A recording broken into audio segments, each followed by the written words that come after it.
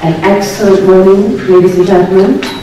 Welcome to all of you, and hopefully everyone enjoyed the reception last night and had a good night's sleep. This is just the introductory remarks prior to the opening of the General Assembly. I also thank our colleagues from IFCC for having given us such a warm reception, and to the musicians in the corner, plus the dancers, who are trying to convey a very meaningful message to all of us. If a colleague from IFCC would like to say something about what that dance actually meant, that would be great. But what I can say is, under the Hindu religion, when you have a blessing of flowers following a communication through body movement, there is a blessing for the event that is about to take place. I would also like to say thank you to the little presents that they have left for us on the table.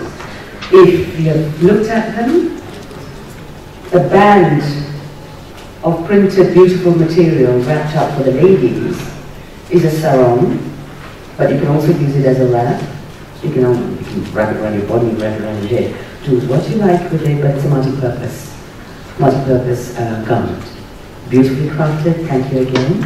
And for the men, I see some of you are already wearing it. Excellent, please, full support.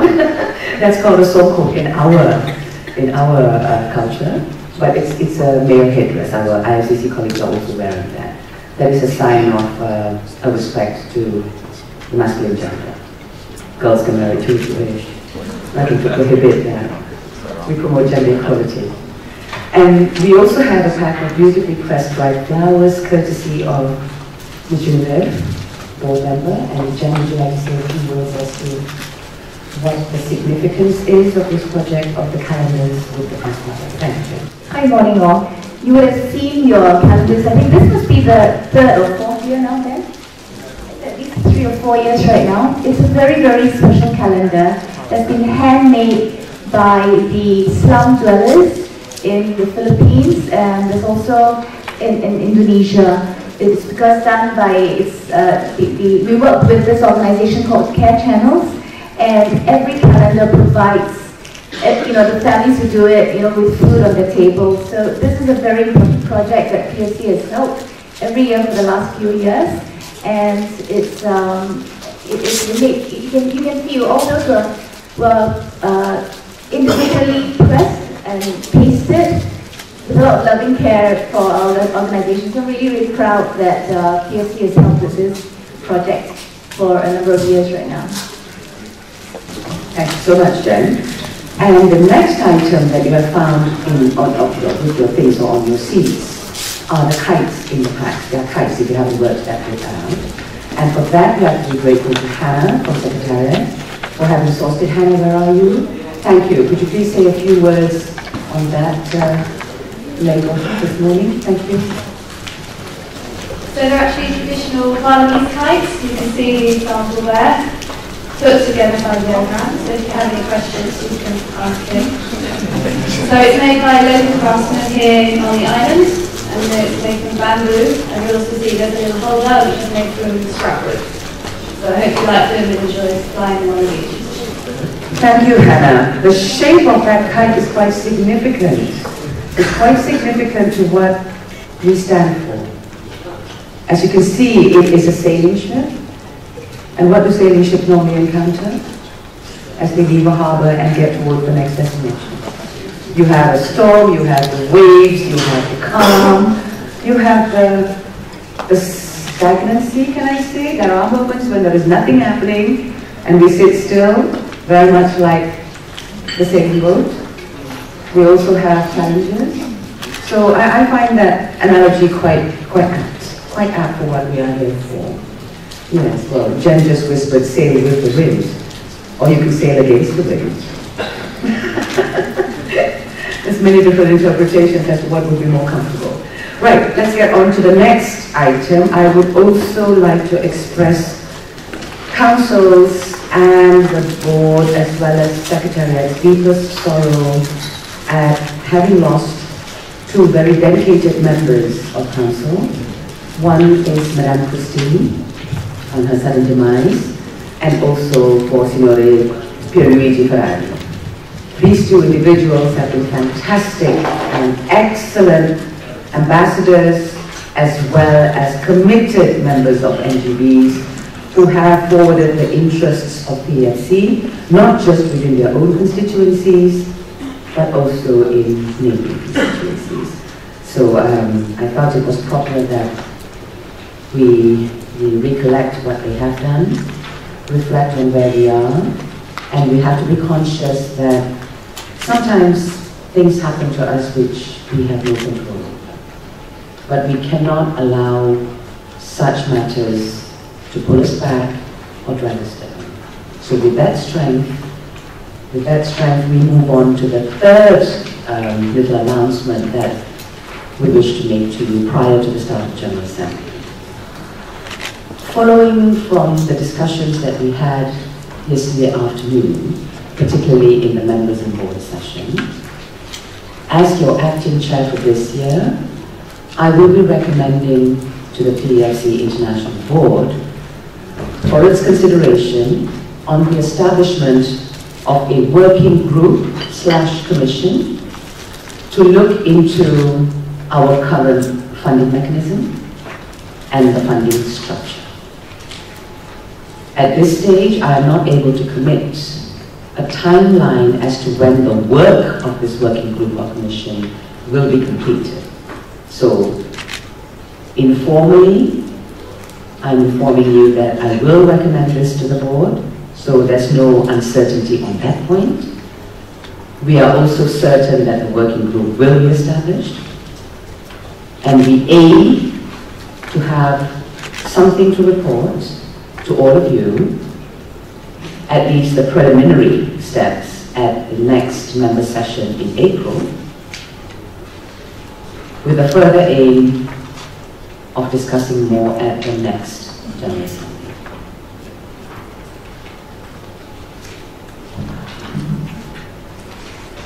Thank you for that. And now can we move on to actually formally opening the General Assembly? Thank you, Madam Chair.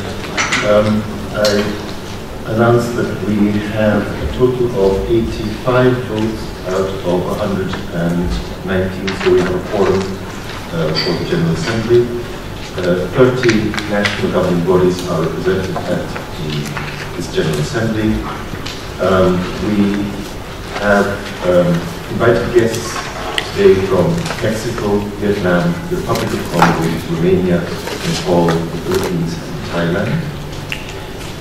We have apologies from board members Michael Hoffman-Koschek, Erwin Bullier, Dieter König-Kohl, Julian Walker-Palin, and Juan Carlos Gentier.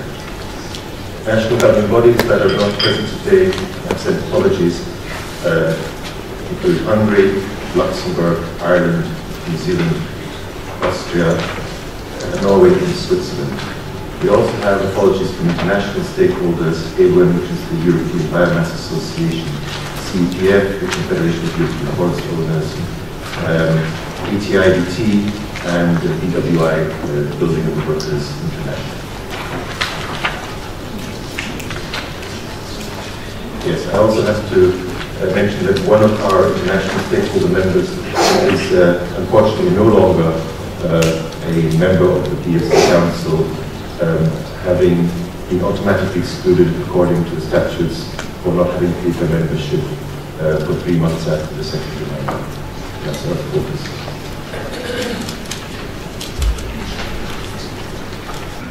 Thank you very much, Ben.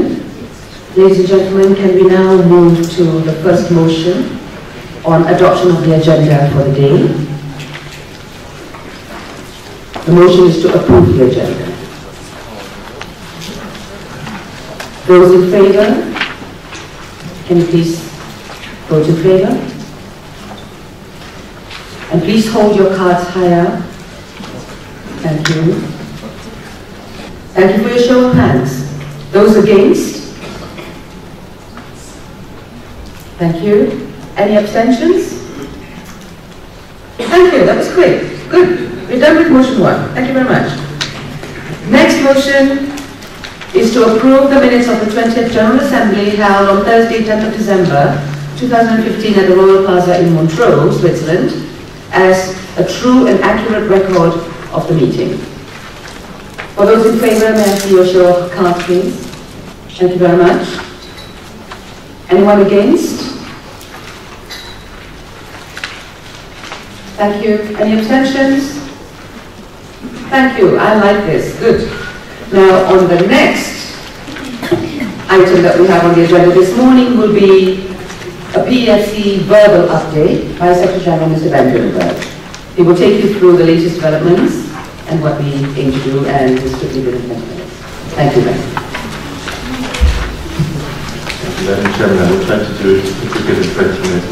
I just need to ask, who is actually in charge of the slides? I do that with you. Okay.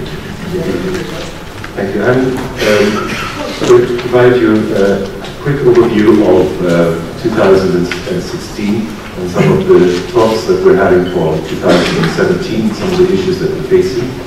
So I'll cover a little bit of the growth of PEFC 2016. I'll highlight some of the work of PEFC International as well as the national PEFC members. And then I want to concentrate on 3 particular areas: empowering the network, system scope, innovation, and increasing the impact of the PEFC. And then I will close it to the microphone. And then I will talk about the priorities for 2017. But let's first of all have a look at the growth of the PEFC. Yesterday we had a session and we talked about the various growth of chain of custodies within the PEFC. We've seen a growth in PEFC of 3.24%. That's similar to the growth that we saw last year, and we're now covering over 18,000 chain of custody certified sites. Just to put it into context as well, our competitor, as we mentioned yesterday, has grown 6.95% over that same period of time. Last year their growth was a little bit slower. But if we look at the area, last year we only grew 1%, but this year we grew 12.97, so nearly 13%. Effectively we grew by 35 million hectares. That's fairly significant growth, and half of that alone was actually in Australia, so that's one of the largest areas of growth that we had last year. Put that into comparison with our competitor grew 10 million hectares last year. That's 5.6, but that's up from 1% growth which they had the previous year. So what we've seen is that the areas of certified forests are now increasing again. From the areas that we have with the PEFC, many of those are new areas, and for our competitors, many of those are double certification, an issue that we also covered yesterday. PEFC grew as well in its membership, and we saw new members coming in from Hungary, from Ghana, and from the Republic of Korea, taking us up to 43 members. And we also had several new international stakeholder members, including the Contractors Association covering contract workers in Europe. Also the Connecting Natural Values and People's Foundation, which you will recall yesterday were introduced as being very active, working with PEFC in partnership, particularly in the Balkans. And of course then the EBOM, which is the European Biomass Association. And of course, we also had, with changes in company membership, Westrock was then accepted as a new member within PEFC since there was a merger of 2 companies which created the new Westrock. So that's a quick overview of the growth figures. I will now quickly cover some of the areas which were there. There's no way that I can summarize the whole 4 hours of presentations which you saw yesterday from all of the units, all of the work. So you'll have seen that, but just as a quick memoir, one of the key areas that we've been dealing with, particularly on the technical side, being the standards revision. We also saw 10 re-endorsements of certification systems, namely in Canada, Chile, Germany, Hungary, Japan, Netherlands, Norway, Russia, Slovenia, and the US. We also saw the successful launch of the South American Promotions Initiative, and also the launch of training programs, for which you got a lot of information on, in technical as well as marketing and outreach, PEFC influencing fundamentals, training for members, videos and presentation materials from communications. There's been a lot of work on the collaboration between members, various collaborative clusters, and members starting their own collaborative clusters on Podio, as well as the other clusters which were reported on yesterday. And obviously continues to be a main key area for us, dealing in particularly with procurement policies and ensuring that the PEFC and all of its member systems continue to be accepted in the key procurement policies which are fundamental for our customers to ensure that they have global access and global access to trade. Other areas that we've been working on, Sarah gave a presentation yesterday on a range of the initiatives in Asia and Africa and in the Balkans, in addition to the South American promotions launch. And again, for the South American ones, we want to particularly thank PEFC Spain, who have done an awful lot of the coordination work for PEFC International on that one, as well as, of course, all the participants in the initiative itself, which is focusing very much on marketing issues. What that means is that we have to keep moving. We have to be aware of what is happening out there, and we should be thinking about our customers, whether it's within the forest, whether it's along the supply chain, whether it's politicians, whether it's governments and so on. How can we best service, how can we best make sure that we are staying very relevant to the developments which are taking place in society, and that is a very key area that we need to think about, because sometimes people get concerned about change. And what I would say is we should not be frightened of curiosity. Curiosity is a good thing. We should explore. We should not be frightened of exploring. We should enjoy the alchemy of coming up with new ideas and coming up with new innovative products and ways of ensuring that we promote the vision of a world in which people manage forests sustainably. And remember that when you do that, and when you are concerned, please have faith in the federal structures and the safeguards which we have within the federal structures. When we look at new issues, when we talk about new issues, we should look at them with a curiosity, with a willingness to learn, to become a learning organization. But ultimately, it will be you, the members, who decide where this organization is going, what we take on board, and what we don't take on board. So Romania is a member of the EU since 2007. It was the 27th member country of the Union. In the governance structure of Romania, the forests are coordinated by the Ministry of Environment in the Forest Department. In the field, the most forests are managed by forest districts, compulsory based on forest management plans for the properties larger than 10 hectares, and they are supervised by and controlled by the forest guards.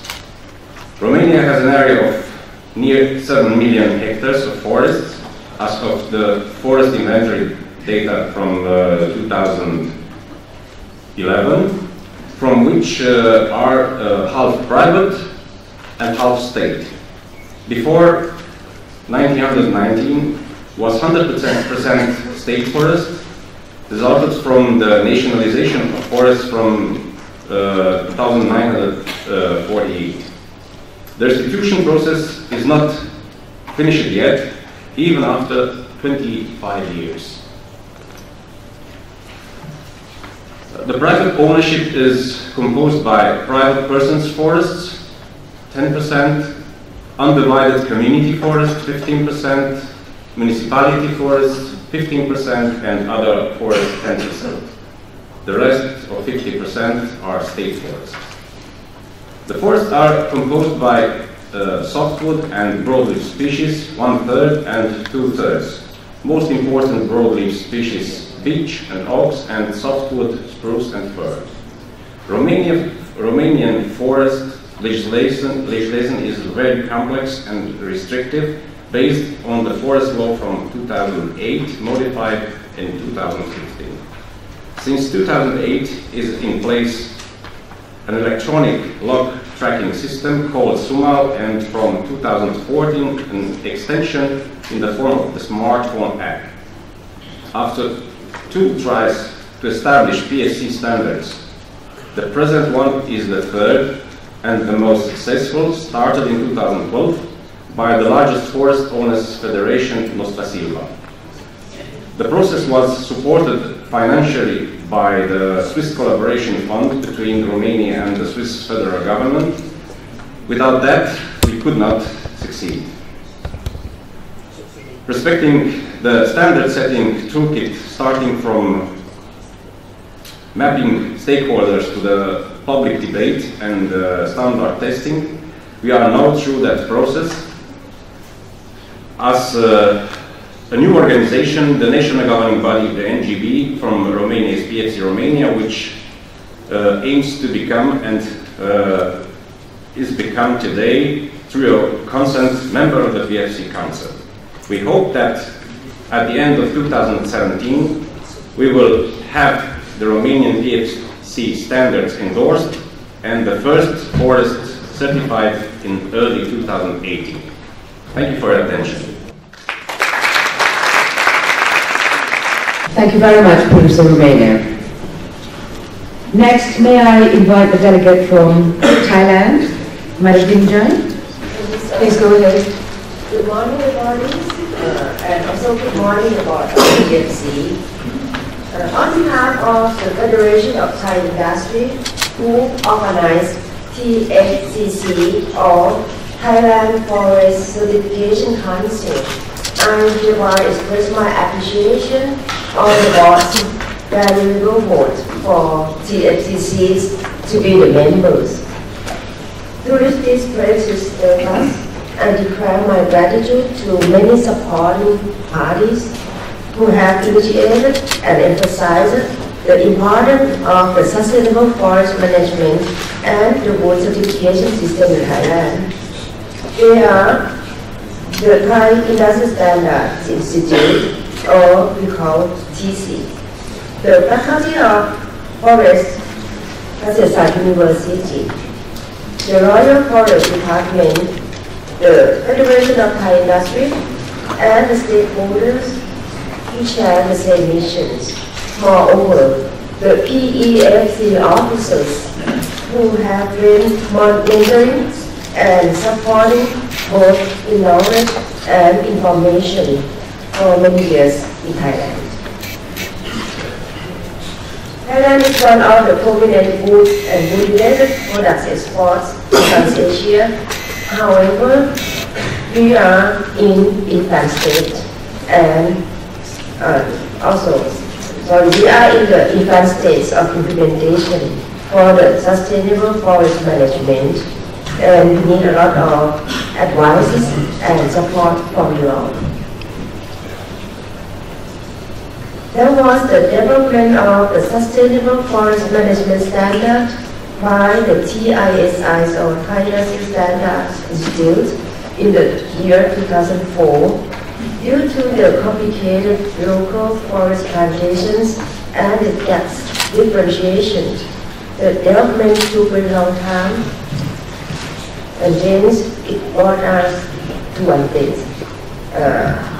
to think about the concern on the trees outside forests.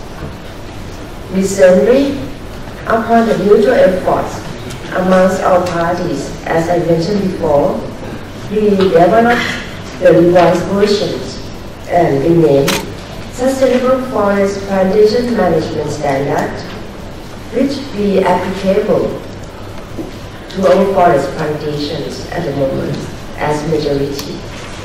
To drive our standard to international recognition, we prepared with prudence to be qualified for the PEFC's endorsement in the future. It will be the key successful to activate the future sustainable forests in Thailand and also as a part of the goal. PEFC is organized under the FTI or the Federation of Thai Industry. It is the non-profit entity who emphasize sustainable forest management and regulated wood product supply chains in Thailand. Our mission starts now, and today we will make it as our first milestone. Thank you very much for attention.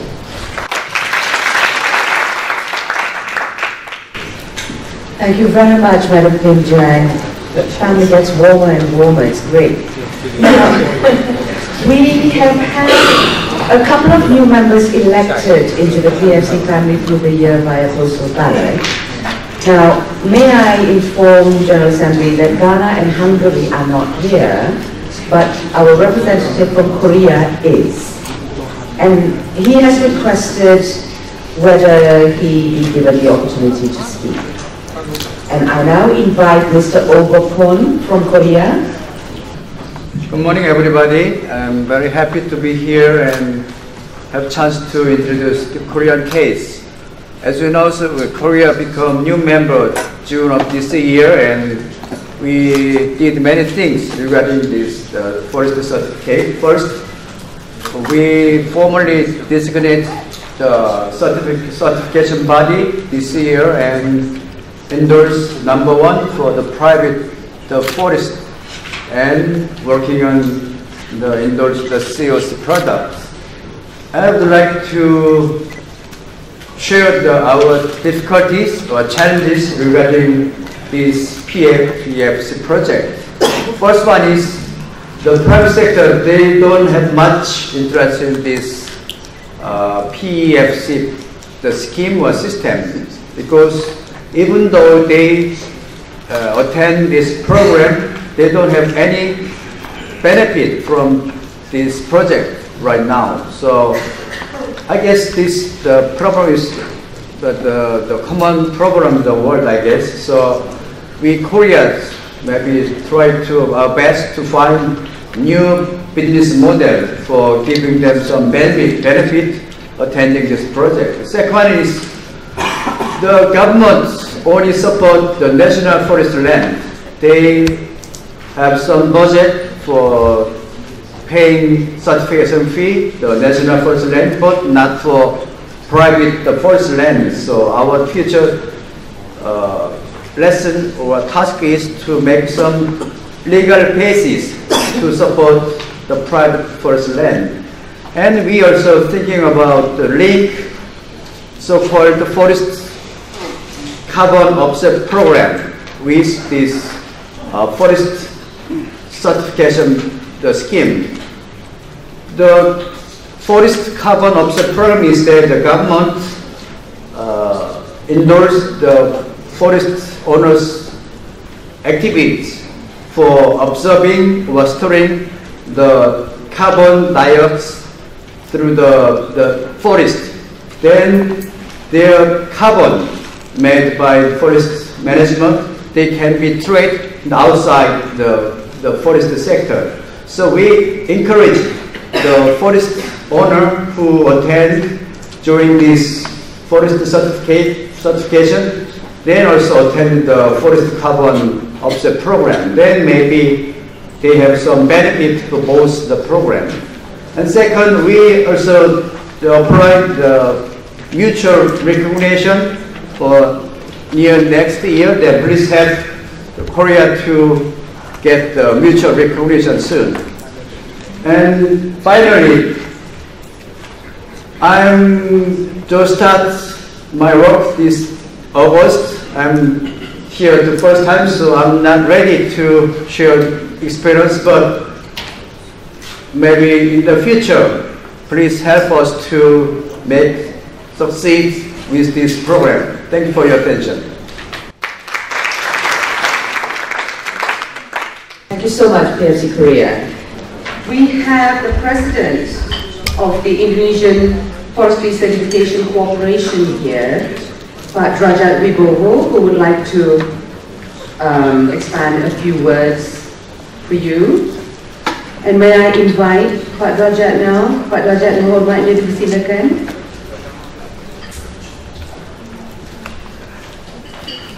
Thank you. Thank you, Lucia. Good morning, everybody. I hope today will be very good sunshine, and I think Ross suggests that we finish the meeting earlier so that everybody can have a tan and spa. Well, that's a joke. On behalf of ICC, I'd like to welcome you all to Bali. Actually, we greeted you with a large welcoming billboard just outside the airport. But on Sunday, I learned that Ben and Michael didn't see the billboard. I was so totally heartbroken because of that. At the elite level, our work has already been acknowledged.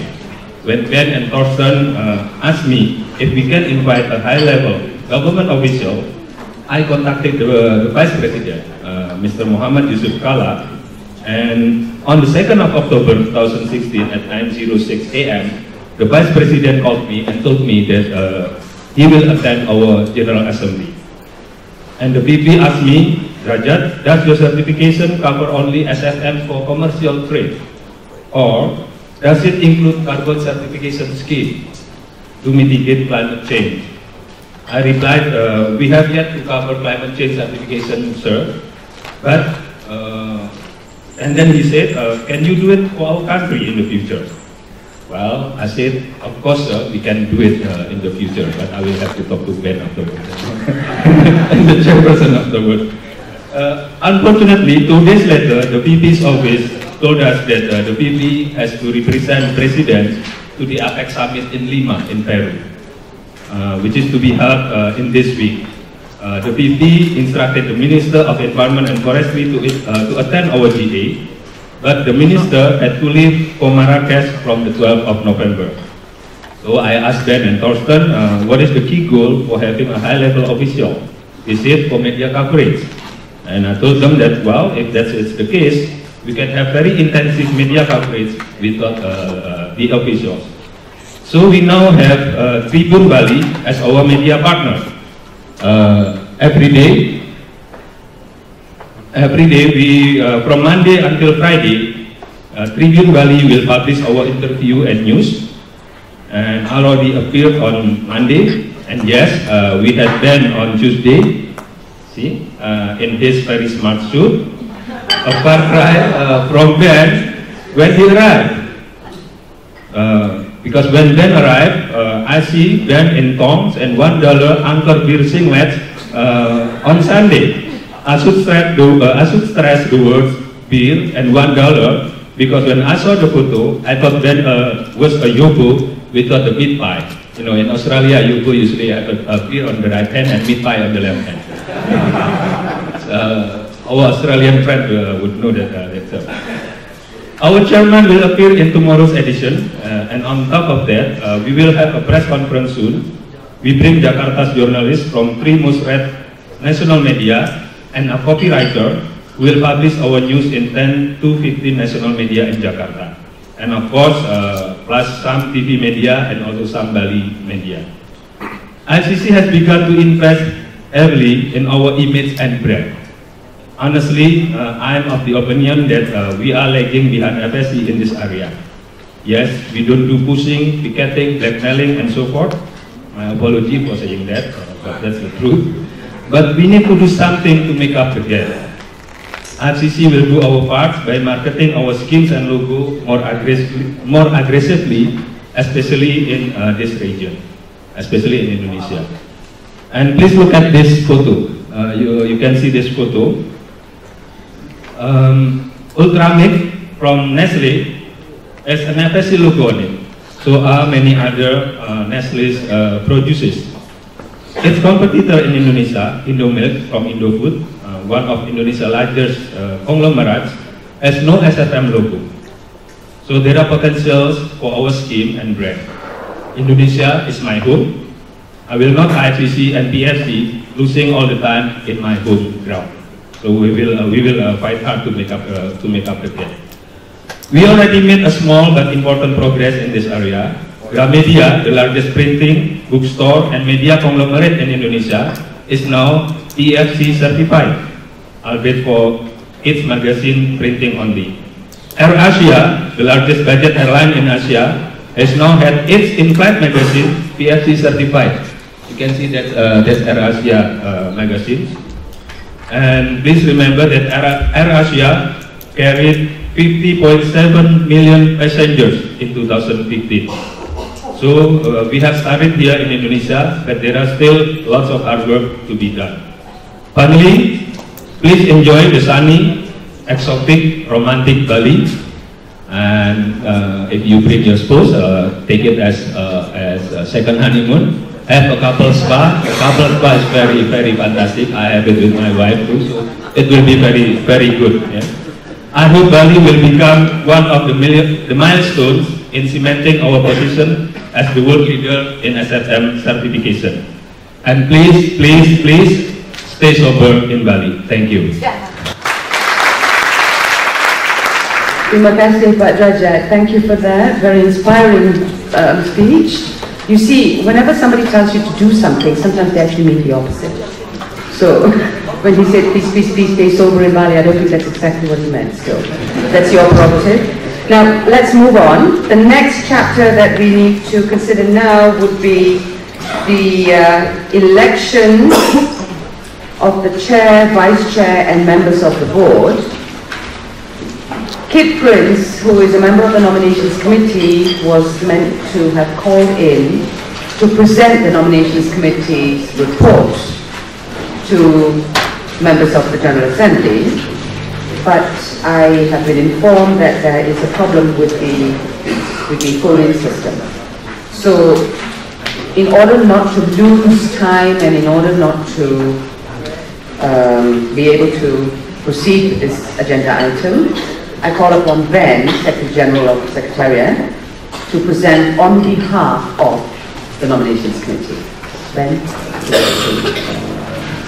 So, the Nominations Committee, you've got the report in front of you. One of the key things of any organization is when it has a nominations committee, it provides a report on the selection processes, some of the experience learned in the selection processes, and provides some information and some advice, and then makes the recommendations to the General Assembly on candidates. It's a report which comes direct to you as members from the Nominations Committee,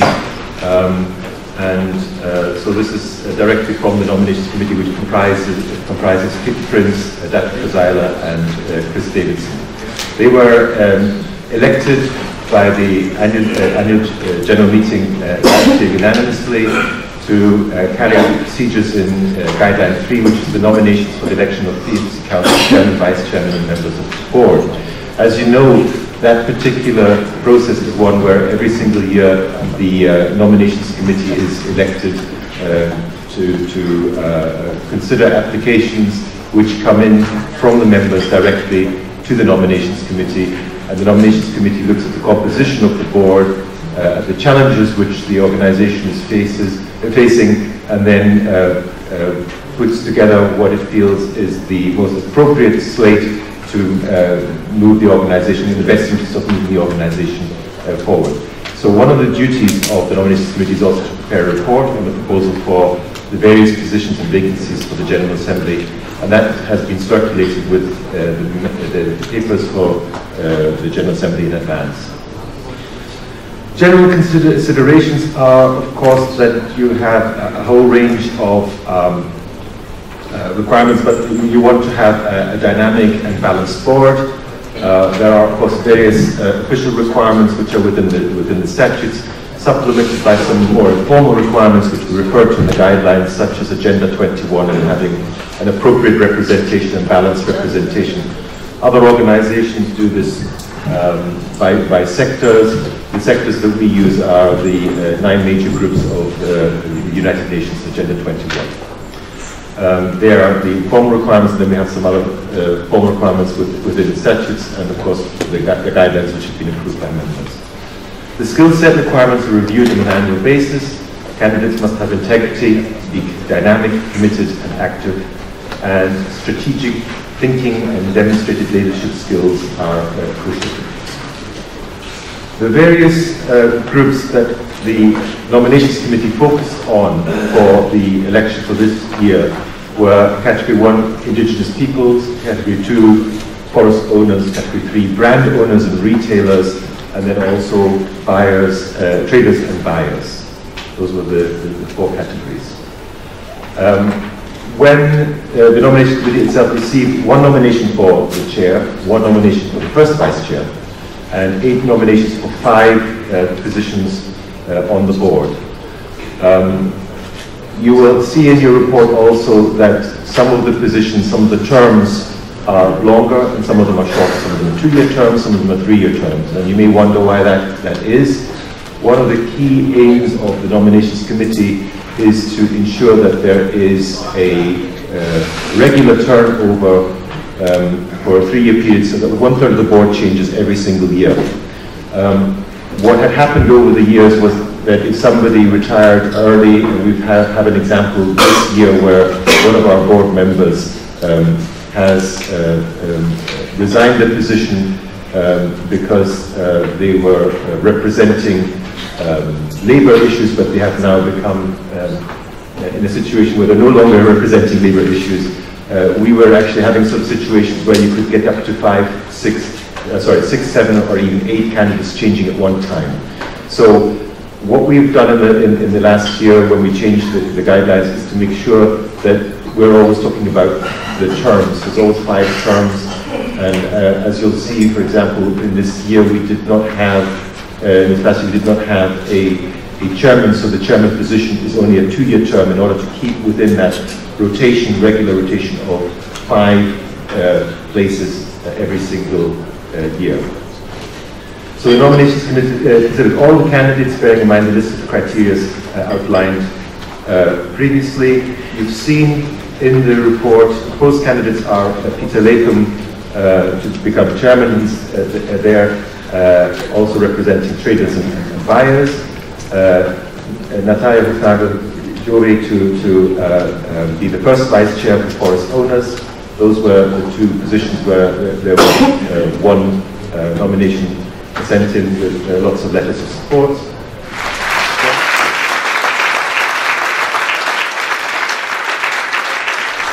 Thank you very much for your support. I think that elections now are always a bit uncertain. One just has to look at the UK Brexit vote, or indeed the election in North America, and the only comparison I'm making is that the outcome is never absolutely certain. So thank you very much. Any other comparison is coincidental. I start by thanking Natalie and Sean for the work that they've done for PEFC during this year. It's an organisation that needs leadership, and they have led both the board and the organisation as a whole extremely well, and I would ask you to show your appreciation.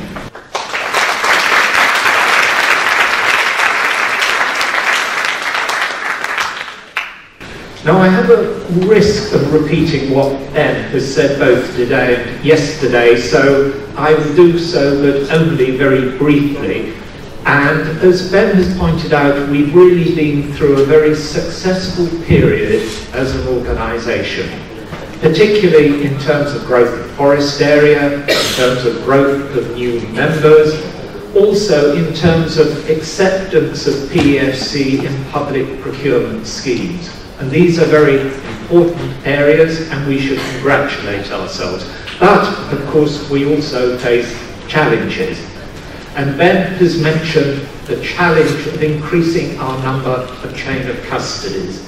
And I think this is particularly important because we have seen in PEFC a policy of trying to shift the funding away purely from the forest owners to the supply chain through chain of custody.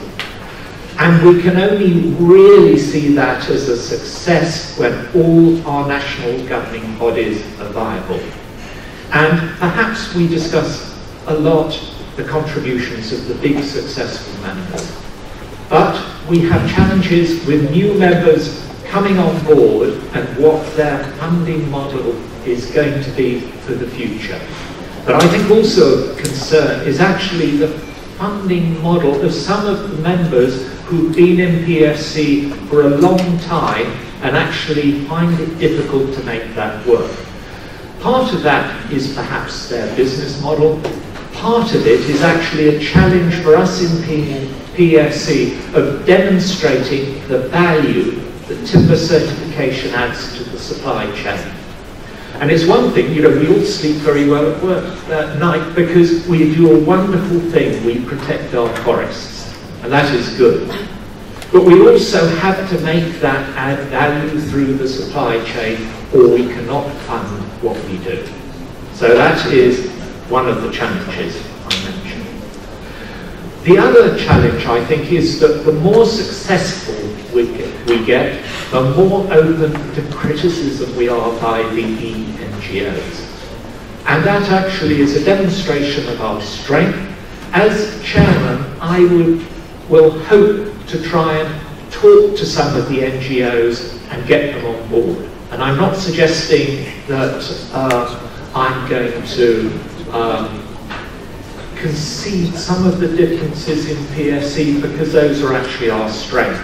And it annoys me when people try and make a case that three-chamber model is actually a better governance model than PEFC has. In my experience, it isn't. I think that our mixed stakeholder board model actually is more democratic than the FFC model. So finally, I just want to say, I think for all of us, it's going to be a very busy year. We've got all the standards under development. We are looking to bring in a new strategy. Whether we can meet the time deadline set by then is something that we're going to have to consider carefully, because we have to keep everybody on board and we want your views. And I think getting the strategy right is more important than being tied to too tight a deadline. And the final area for this year is one which we've looked at a number of times, but we're looking at more seriously now, is how we can improve our branding message for PEFC. So I would like to finish by once again thanking all of you for your support. I'm really looking forward to being your chairman, particularly because I think our greatest strength is that we are all members of the same family. And you come to an event like this, and our problem is always starting on time, because everybody wants to talk together and exchange ideas. And that is a great strength of ours. So thank you.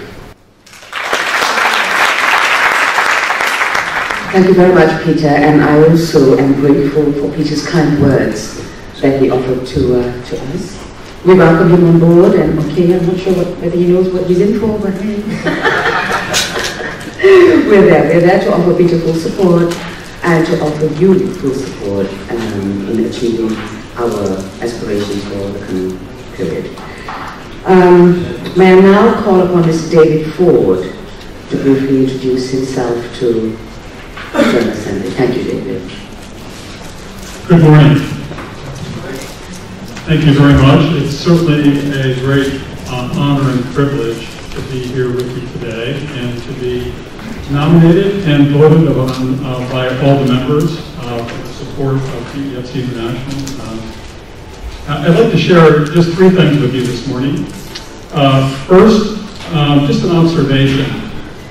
I've been involved in forest certification for over 20 years, and it's really quite exciting to see how PEFC came from its birth to its growth to now a stage of maturity with a very wide range of successes that you all have had as a family. I look around the room and the diversity is really fantastic, and the sharing and building of ideas I think is very encouraging, that will help lead PEFC to even greater success in the future. You have a lot to be proud of, and I'm very pleased and honored to be part of the PEFC family and to contribute what I can to future success. Secondly, I am a small forest landowner. I own some property in the state of Hawaii, which is the only tropical zone in the United States, where I'm doing a reforestation project, trying to rehab some severely degraded lands back to native forest types in Hawaii. And so smallholder issues are very close to my heart. I also am very involved with the American Forest Foundation that runs the American Tree Farm System in the U.S. And so you can be assured that as a board member representing all of you, I will be looking to ensure that the considerations, concerns for small family landholders are well in mind and extend the work the board has already done to ensure that, but to further that in the future. And then thirdly, I'm really pleased to be joining the board at this very important juncture. There's a lot of work to be done, as has been outlined over the last few days. But one of the most important pieces of work that is before us, I think, at least from my perspective, is the strategic plan. Ben, I think your insight about how important it is to have that plan in hand. It's critical if we're going to find greater success working together as a very diverse family to have a very clear, short, and concise strategic plan. I'm a big fan of very simple and clear, easy to understand, and something that every one of the members can really get behind and support. With that in hand, I think it will really help us forge to greater success in the future. I look forward to meeting all of you at some point here, either at this conference or certainly our future opportunities at meetings that will be coming forth in the next several years. I'm open to dialogue with any and every one of you about your issues, concerns, and look forward to working on your behalf. This is your organization, and working on your behalf to help us achieve greater success in the future. Thank you. I had the chance to lead the first steps of PEFC in the 90s. I was director of the regional of the Catalan Forest Owners Association, and by that representing Spain in CEPF, and I could see the first steps of PEFC, and I'm really glad to see how the organization has grown over the last nearly 20 years. I've been working additionally 15 years in academia, in 2 universities, and the last 5.5 years I was leading the forestry department of the FAO, and by this I had experience in several areas and priorities. And first, the importance of forest statistics, and what quoted yesterday, the forest resource assessment of FAO and the wood trade and production statistics. Climate change was very heavy in the agenda, and even REC was led by FAO, especially in the area of MRVs and inventories. I was engaged in the SDG debate. We had lots of unpleasant struggles around SDG 15, and at the end we succeeded to have forest specifically and not under one of its functions, which would be biodiversity. And it was one of the key struggles, especially in 2 years ago. I've been quite engaged in the smallholder issues due to my previous task, and we established a forest and farm facility which is supporting the capacity building of smallholders, communities, and indigenous people. And FAO hosts the Advisory Committee on Sustainable Forest Industries, with a key player of the forest industries are represented, and we work very intensively with them. And then an area that I've been especially committed, coming from a single dry country in Europe, is dryland forests. We have a very strong organization at the tropical rainforest and then the forest, boreal and rainforest of developed countries. We are overseeing the importance of dry forests, where key issues are happening and frequently they are out of the agenda. And I think we need to balance attention on forest issues. First, on functions, it's not only about production and biodiversity. There are many other things, of course, climate change, but also the social and cultural function, the issues of soil and water, that they are like aphonic in the debate, but they are much more crucial, because without soil, we cannot have forests. So these issues, especially in the land, should get more attention. I want also like to highlight that I think there is an explicit role of PEFC regarding certification, but there are much more that can be achieved. I would put a symbol of a very well-known Spanish soccer team, Football Club Barcelona, Barça, which is supposed to be much more than a football club. I think PEFC can do much more than the explicit role in this implicit. It is, if we let aside UFRO in the specific area of research, there is no such a strong bottom-up forest organization in the globe, and we cannot keep just the work of PEFC restricted to its explicit mandate.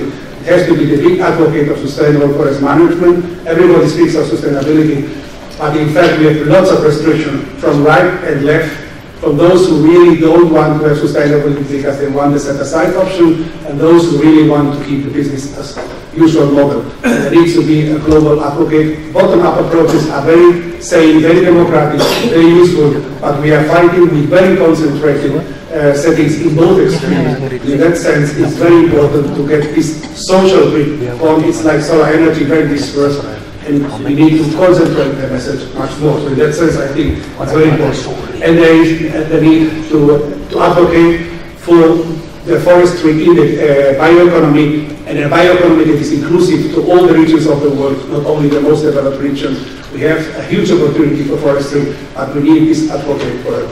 So in that sense, I look much forward to contribute to the board and to look forward to the discussions and the contribution to move sustainable forest management that is useful for the forest-dependent community, be it in the boreal zone, in the drylands, in the tropics, or in the Mediterranean region. Thank you very much.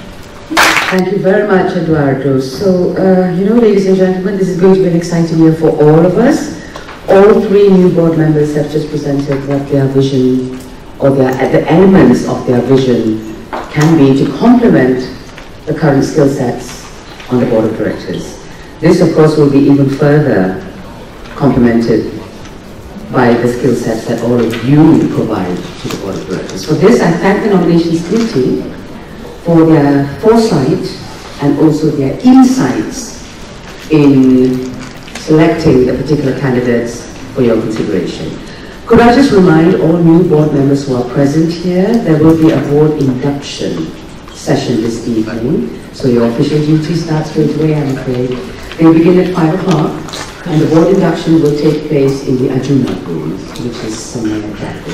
Yeah. We are slightly ahead of time. Now, we have another, oh actually you're not. We have we're back on time. Brilliant. The next item on the agenda will be the re-endorsement of the Latvian PEFC certification system. The motion that we put to you for approval is to approve the re-endorsement of the Latvian PEFC certification system. All those in favor, please hold your cards up high.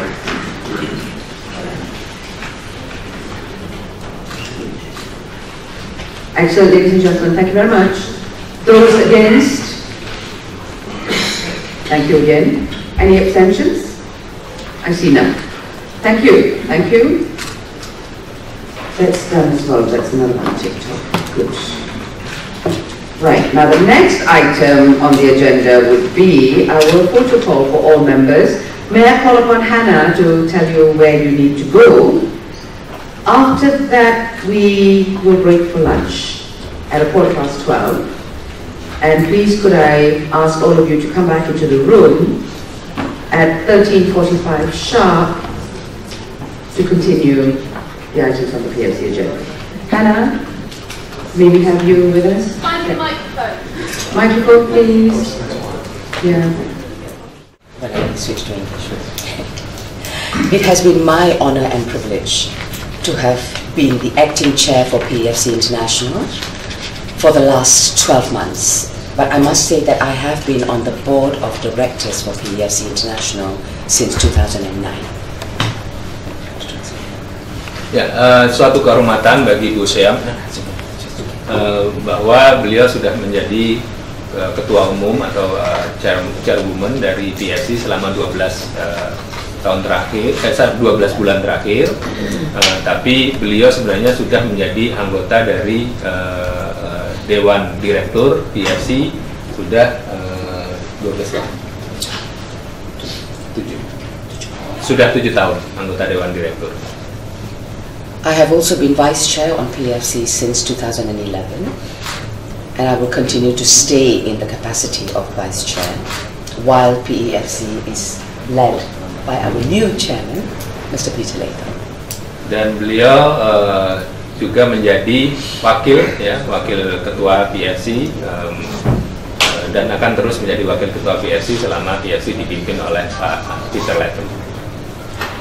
The focus for PEFC International this year has been quite evident in the challenges that we have been facing for the last few years, and we have had some new challenges due to international developments that have taken place, I would say, in the period of the last 3 or 4 years. Dan fokus dari PEFC yaitu selama beberapa tahun ini sudah sangat jelas, dan kita akan menghadapi tantangan-tantangan baru, terutama yang muncul selama 3 sampai 4 tahun terakhir ini. But amongst those challenges that we are facing, I must say that PEFC International has shown immense strength in also finding opportunities for the better of PEFC International. Dan selama menghadapi tantangan tersebut, PEFC itu mempunyai kekuatan yang cukup besar untuk terus meningkatkan peranan PEFC dan juga untuk memperbaiki peranan PEFC di masa yang mendatang. The very nature of the organization, which is a bottom-up approach, gives national governing bodies a sense of ownership that they own, belong, and contribute towards the development and growth of PEFC International. PEFC ini mempunyai ciri yang sangat khas, yaitu pendekatannya adalah pendekatan bottom up, ya, di mana inisiatif dari negara-negara itu kemudian naik ke atas, sehingga setiap negara mempunyai rasa memiliki, mempunyai kebersamaan, ya, sebagai bagian dari PEFC. Jadi skemanya itu adalah dari setiap negara. Today, PEFC International announced that our membership has now reached the fantastic number of 46 national schemes. Hari ini PEFC mengumumkan bahwa jumlah anggotanya itu sudah bertambah lagi menjadi 46 skema nasional atau mudahnya 46 negara. The intention of PEFC, of course, is to continue to pursue this growth, just to complement the fact that we are the largest forest certification scheme in the world. Dan PEFC terus berniat untuk tumbuh, ya, untuk menambah keanggotaannya ini,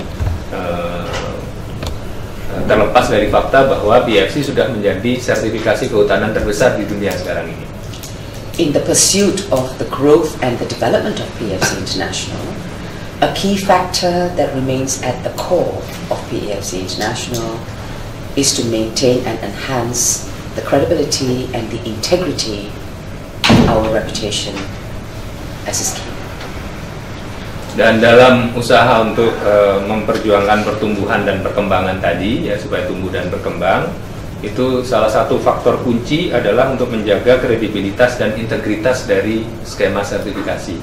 Karena skema sertifikasi itu seperti, I will add some more to explain. Skema sertifikasi itu modalnya adalah kepercayaan. Jadi sama seperti sertifikat halal, sama seperti cap tidak mengandung kolesterol. Itu kalau pembeli tidak percaya terhadap cap itu, maka runtuh semua. Karena itu sangat kunci untuk menjaga jangan sampai sertifikat halal muncul ternyata barangnya nggak halal. Ya, aman ternyata barangnya nggak aman, helm aman ternyata barangnya nggak aman, ya. Jadi sekali itu terjadi maka ambruk. Makanya itu istilahnya adalah kredibilitas dan integritas, itu menjadi sangat kunci. The core principles of PEFC is based on the 3 pillars of sustainability, which apply to sustainable forest management. And for us it is critical that the environmental, social, and economic elements are complementary and equally viable. Dan apa yang dilakukan PEFC itu berdasarkan dari 3 pilar dari pengelolaan hutan lestari, ya, yaitu pilar environment, lingkungan, kemudian pilar sosial, masyarakat, dan pilar ekonomi. Jadi ini harus seimbang tiga pilar ini. Baik, itu tadi pendahuluan dari Ibu Syam. Sekarang saya persilahkan Pak Ben, it's you first or Peter? Okay, Peter. Fine. So I'm Peter Latham. My daytime job is chairman of James Latham PLC. Peter Latham itu sehari-harinya dia adalah chairman atau apa namanya presidir ya dari James Latham, perusahaan namanya James Latham di Inggris, itu perusahaan kayu yang sangat besar. It's a company that distributes wood products, and that's solid hardwood from tropical countries and temperate countries, and also panel products, and has been doing so since 1757.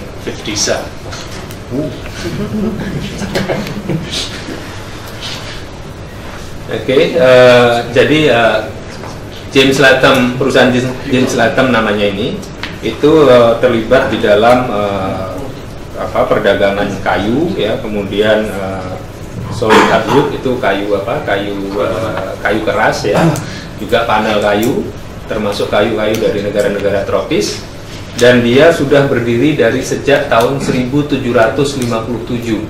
Jadi ini dari kakek-kakeknya ya, 1757.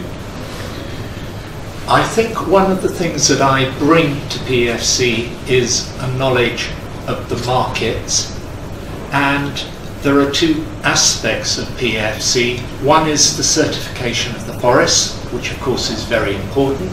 The other aspect is what we call chain of custody, which is making certain that the claims made for wood from the forest can actually be proved all the way down the supply chain, so there is no contamination with uncertified wood.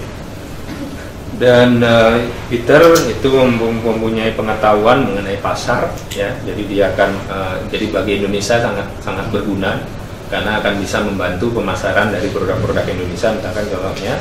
Dan ada dua hal di dalam sertifikasi ini. Yang pertama adalah sertifikasi dari hutannya sendiri ya. Yang kedua adalah sertifikasi, istilahnya itu adalah chain of custody, COC, atau bahasa Indonesianya lacak balak. Artinya kayu itu berasal dari satu titik ke titik lain, itu tidak boleh ada campuran yang kayu berasal dari hutan yang tidak dikelola lestari. Jadi kayak halal tadi, tidak boleh ada sedikit pun campuran barang tidak halal di dalam proses mulai dari disembelih sampai dia di packing. Itu namanya lacak balak. Nah ini kayu juga begitu. Tidak boleh ada kayu yang berasal dari hutan yang dikelola secara tidak baik ya, dalam proses ini. I have spoken about sustainable forestry in many parts of the world, and often a question I'm asked is, how can you talk about this when you look at what's happened to the forest in your country? Dan dia banyak sekali terlibat di dalam pengelolaan hutan lestari di berbagai negara, dan selalu pertanyaan yang dia ada dalam benak dia adalah bagaimana kita bisa melakukan ini di tengah kondisi hutan yang ada di negara kita. Maksudnya ini semua orang. And my answer is that the lessons we have learned, we feel that these are being taken on board so that we can have a sustainable raw material in the world, which contrasts with so many materials that we use which do damage to the environment.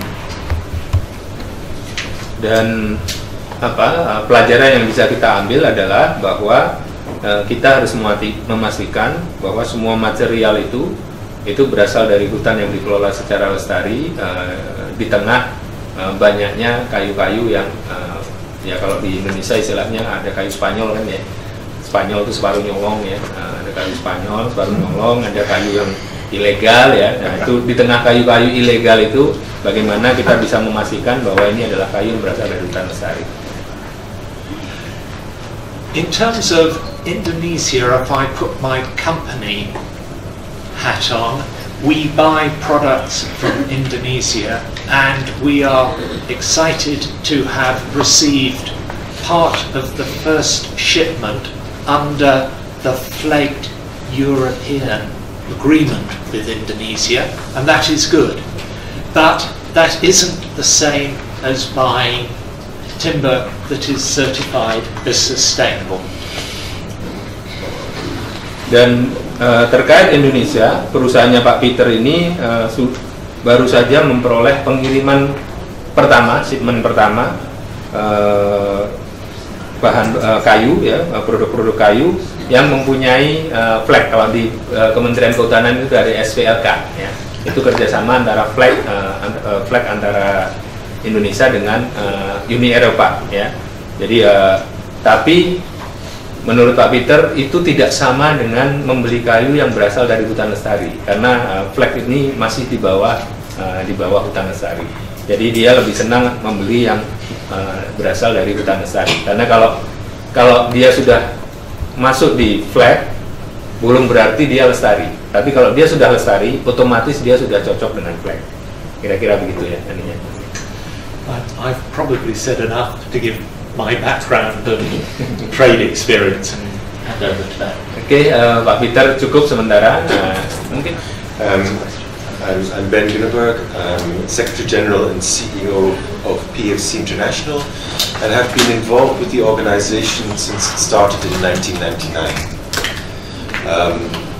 It started very much as a small European organization at that time, looking at sustainable forest management in Europe, but very quickly it became international, first of all with North America joining, and then the next members after that, actually the first members after that were Malaysia and then Brazil, and gradually we now have 43 countries within PEFC, and this morning we welcomed Thailand, Romania and Macedonia into the PEFC Council as well.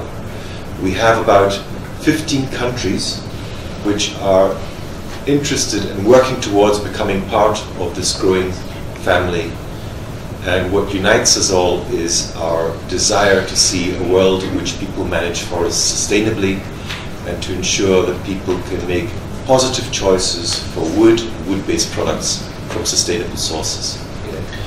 We are delighted to be here in Indonesia because in Asia at the moment this is where the fastest growth is taking place in the forest certification arena. Indonesia joined PEFC and has had its certification system endorsed, and the certified hectarage is growing all the time, and within a very short time PEFC has become the largest forest certification system in Asia with over 11 million hectares of certified forest in a very short time, really inspired and driven on by the leadership shown by Indonesia in this region and Malaysia to get forests sustainably managed and certified. Dan Pak Ben mengatakan senang bahwa acara PEFC ini yang setiap tahun dilakukan itu sekarang giliran di Indonesia, dan kita memang secara khusus milih Bali, ya, karena apa? Asia itu adalah yang pertumbuhannya paling cepat di dalam sertifikasi hutan sekarang. Indonesia juga masuk PEFC beberapa tahun lalu, tepatnya tahun 2012 ya kita mulai masuk. Dan sekarang PEFC sudah terbesar di dunia, juga terbesar di Asia.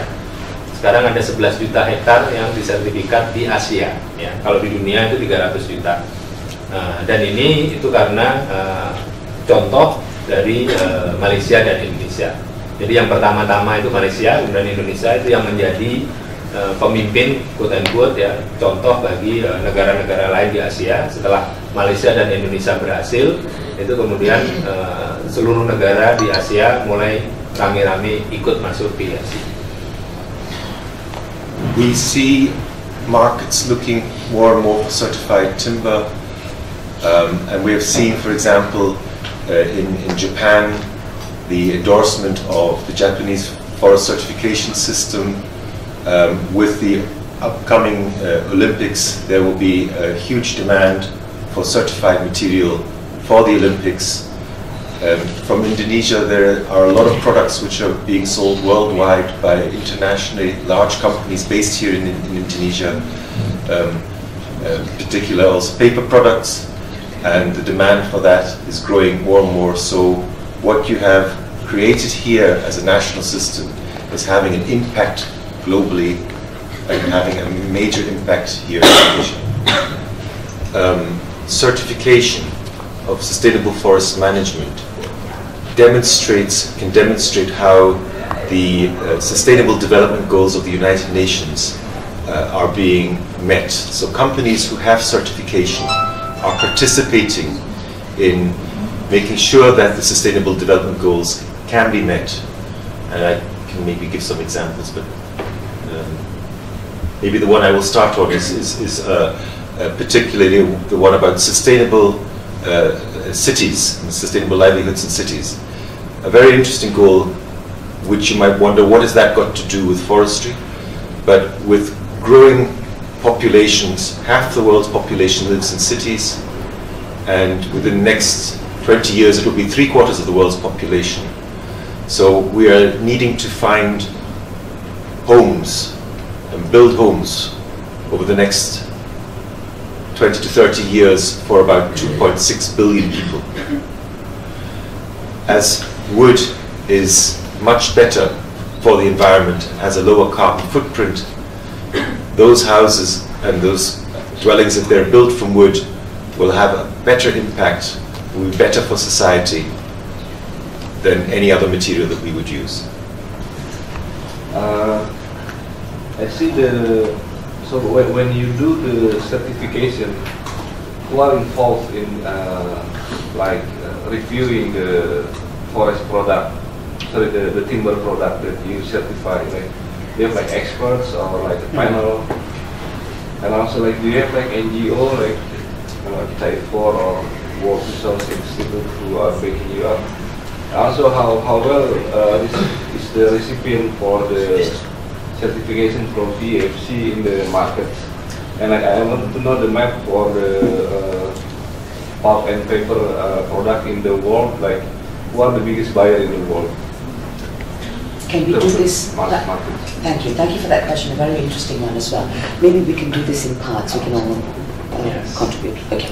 Now, from my experience as a tropical country that needed to maintain market access in Europe, we have our own national scheme, just like IFCC for Indonesia. The Malaysian scheme is called the Malaysian Timber Certification Scheme, established in 1999 through a multi-stakeholder process. That means we have all the stakeholders, such as forest managers, we have industry, we have the environmental organizations, as well as the government authorities, because like in Indonesia, Malaysia's forests are government. So we need to have a collaboration between all four parties to fulfill what is needed in the process of meeting the criteria of the Malaysian scheme. Now the next step for us, of course, was to prove the credibility of the Malaysian scheme in our key high-value markets such as Europe. We have buyers all over the world, just like Indonesia, you have buyers and markets all over the world, but the European markets and the advanced economies are the more challenging markets because they demand proof of sustainable forest management. So the next step for us, of course, was to then seek endorsement of the PEFC international scheme to show that we are capable of meeting the requirements of an international umbrella scheme, which encompasses forests from all parts of the world. So that gave us that credibility. So the biggest buyers, if you say biggest buyers, Europe is not our largest market, but it is still an important market. So to start at the other end, at the top as it were, PEFC has standards, and it's what we call a meta-standard, so that it is one which has guiding principles for managing forests without being totally prescriptive.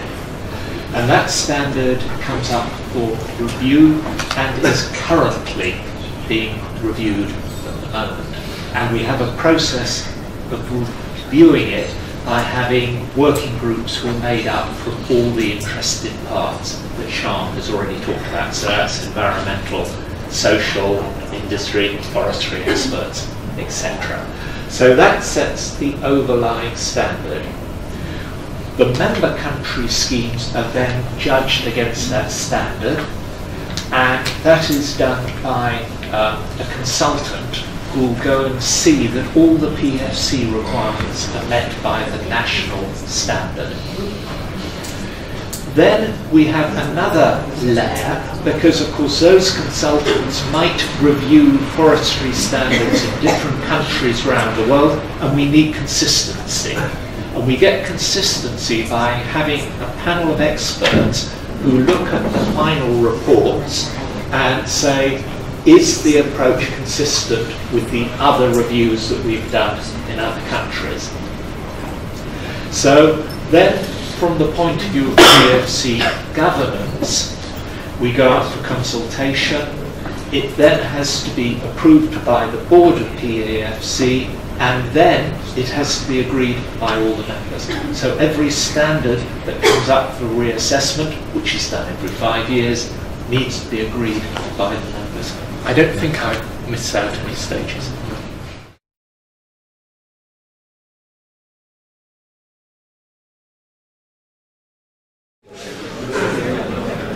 Welcome back, ladies and gentlemen, in other groups.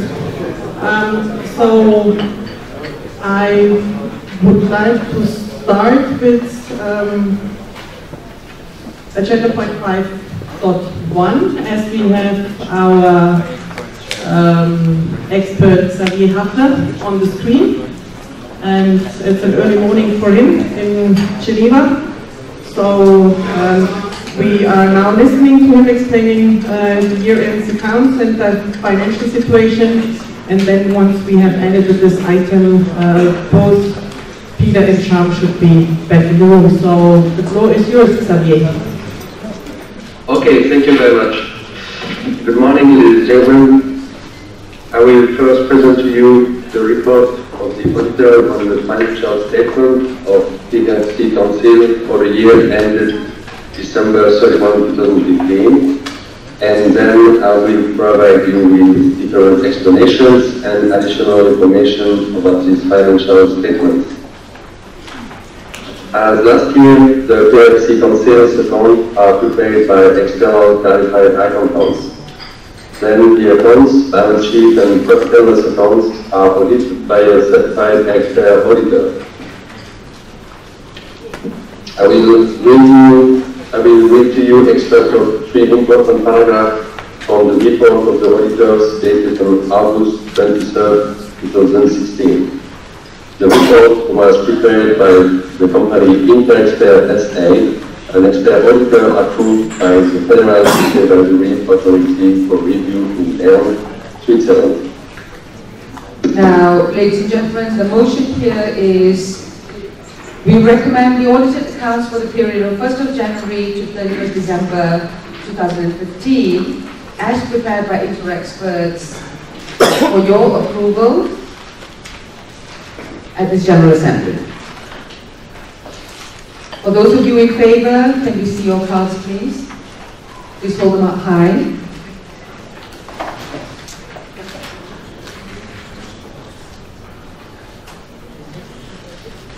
Thank you. Thank you very much. Any against? I see none. Thank you. Do we have any abstentions? I see none. Thank you very much, ladies and gentlemen. Perfect.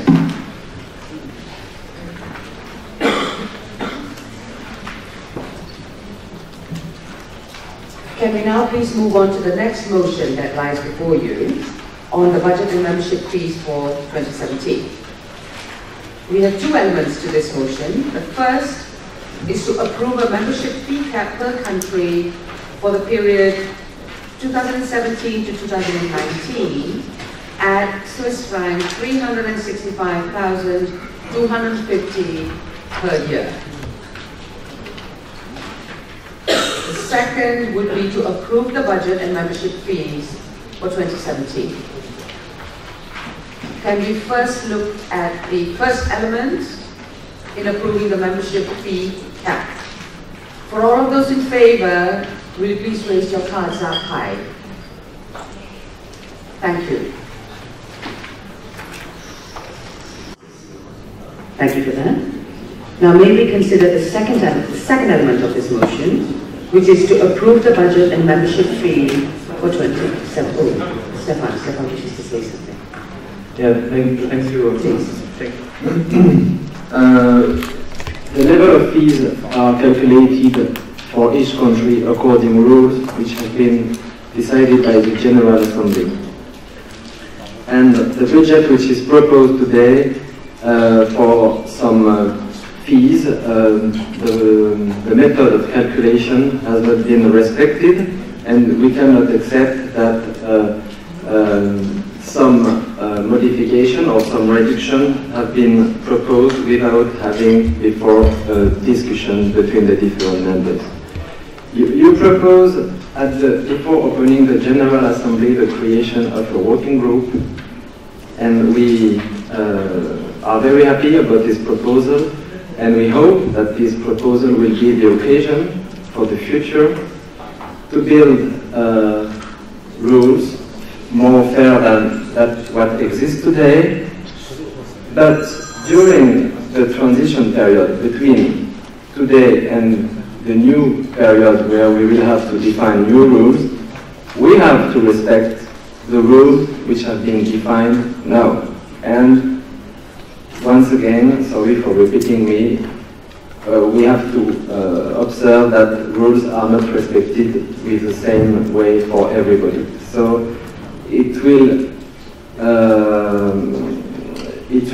will arrive to the conclusion that we will not be able to vote in favor of the budget today. From Nepal, I would like to thank PEFC and IFCC Indonesia for organizing this very wonderful PEFC week with General Assembly and landscape dialogue as well. So secondly, I would like to congratulate newly elected chairperson and board, and I wish you a very successful tenure. Now I would like to give some kind of information about Nepal, that why we are interested in certification and what is our further plan. Nepal is a small country which is located between China and India, and we have not much larger forest, but almost half of the country covered by the forest area. And during 1970, there was big deforestation, and almost forest was barren, and there was big hue and cry about the conservation of the forest. And then we have started the community forestry initiative.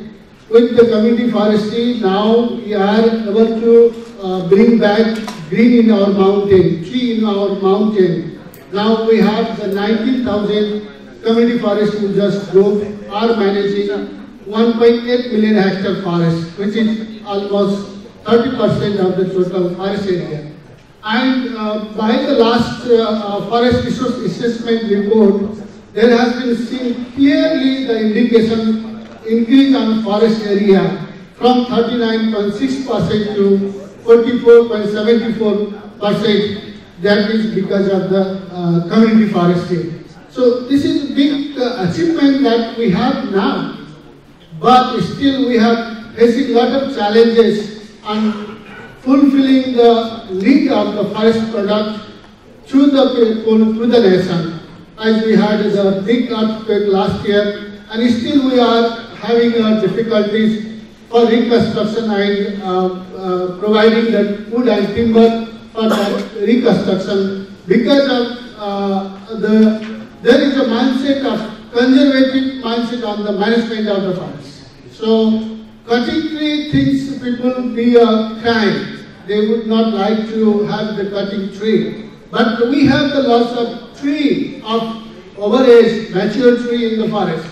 As one report shows that there are the potentiality of timber harvesting 150 million cubic feet timber we can harvest sustainably from the forest. And there is a domestic demand nearly 100 billion cubic feet in the country. And still we have the 50 million cubic feet surplus which we can supply to international market. But we are not able to harvest the timber. Even we are not able to harvest all forest as much as we can do. So with this reason, we come to discuss among ourselves, among the different stakeholders from the community forestry networks, Ecofund, family forest owners, AFON, and private sector, that what will be the convening to the people and politicians to go in the sustainable forest management. Of course, that would be the forest certification, would help us to convince the people to harvest that is possible in Nepal. So that's why we have started this developing the national scheme for forest certification, and we are a little bit behind the schedule, but hopefully within next 2 years we'll have the national standard in place, we'll have the NGB in place, and we'll have maybe the first certification in the highest of the world. Maybe we can bring to the world that the forest which is in the top of the world would be the PEFC certified. That's our dream. And we are dreaming that we will hold sometime this PEFC week in Nepal, and we are very much happy to invite you on that event. So with this, I would like to congratulate PEFC and IFCC for organizing this wonderful event here, and we have learned a lot of things, and hopefully we will also continue to work in coming days. And with this, again I would like to thank organizers. Also thanks to the foundation that we have got the support for developing the national standard. That's I would like to again for collaboration of PEFC international team. And again, thank you all. Thank you so much.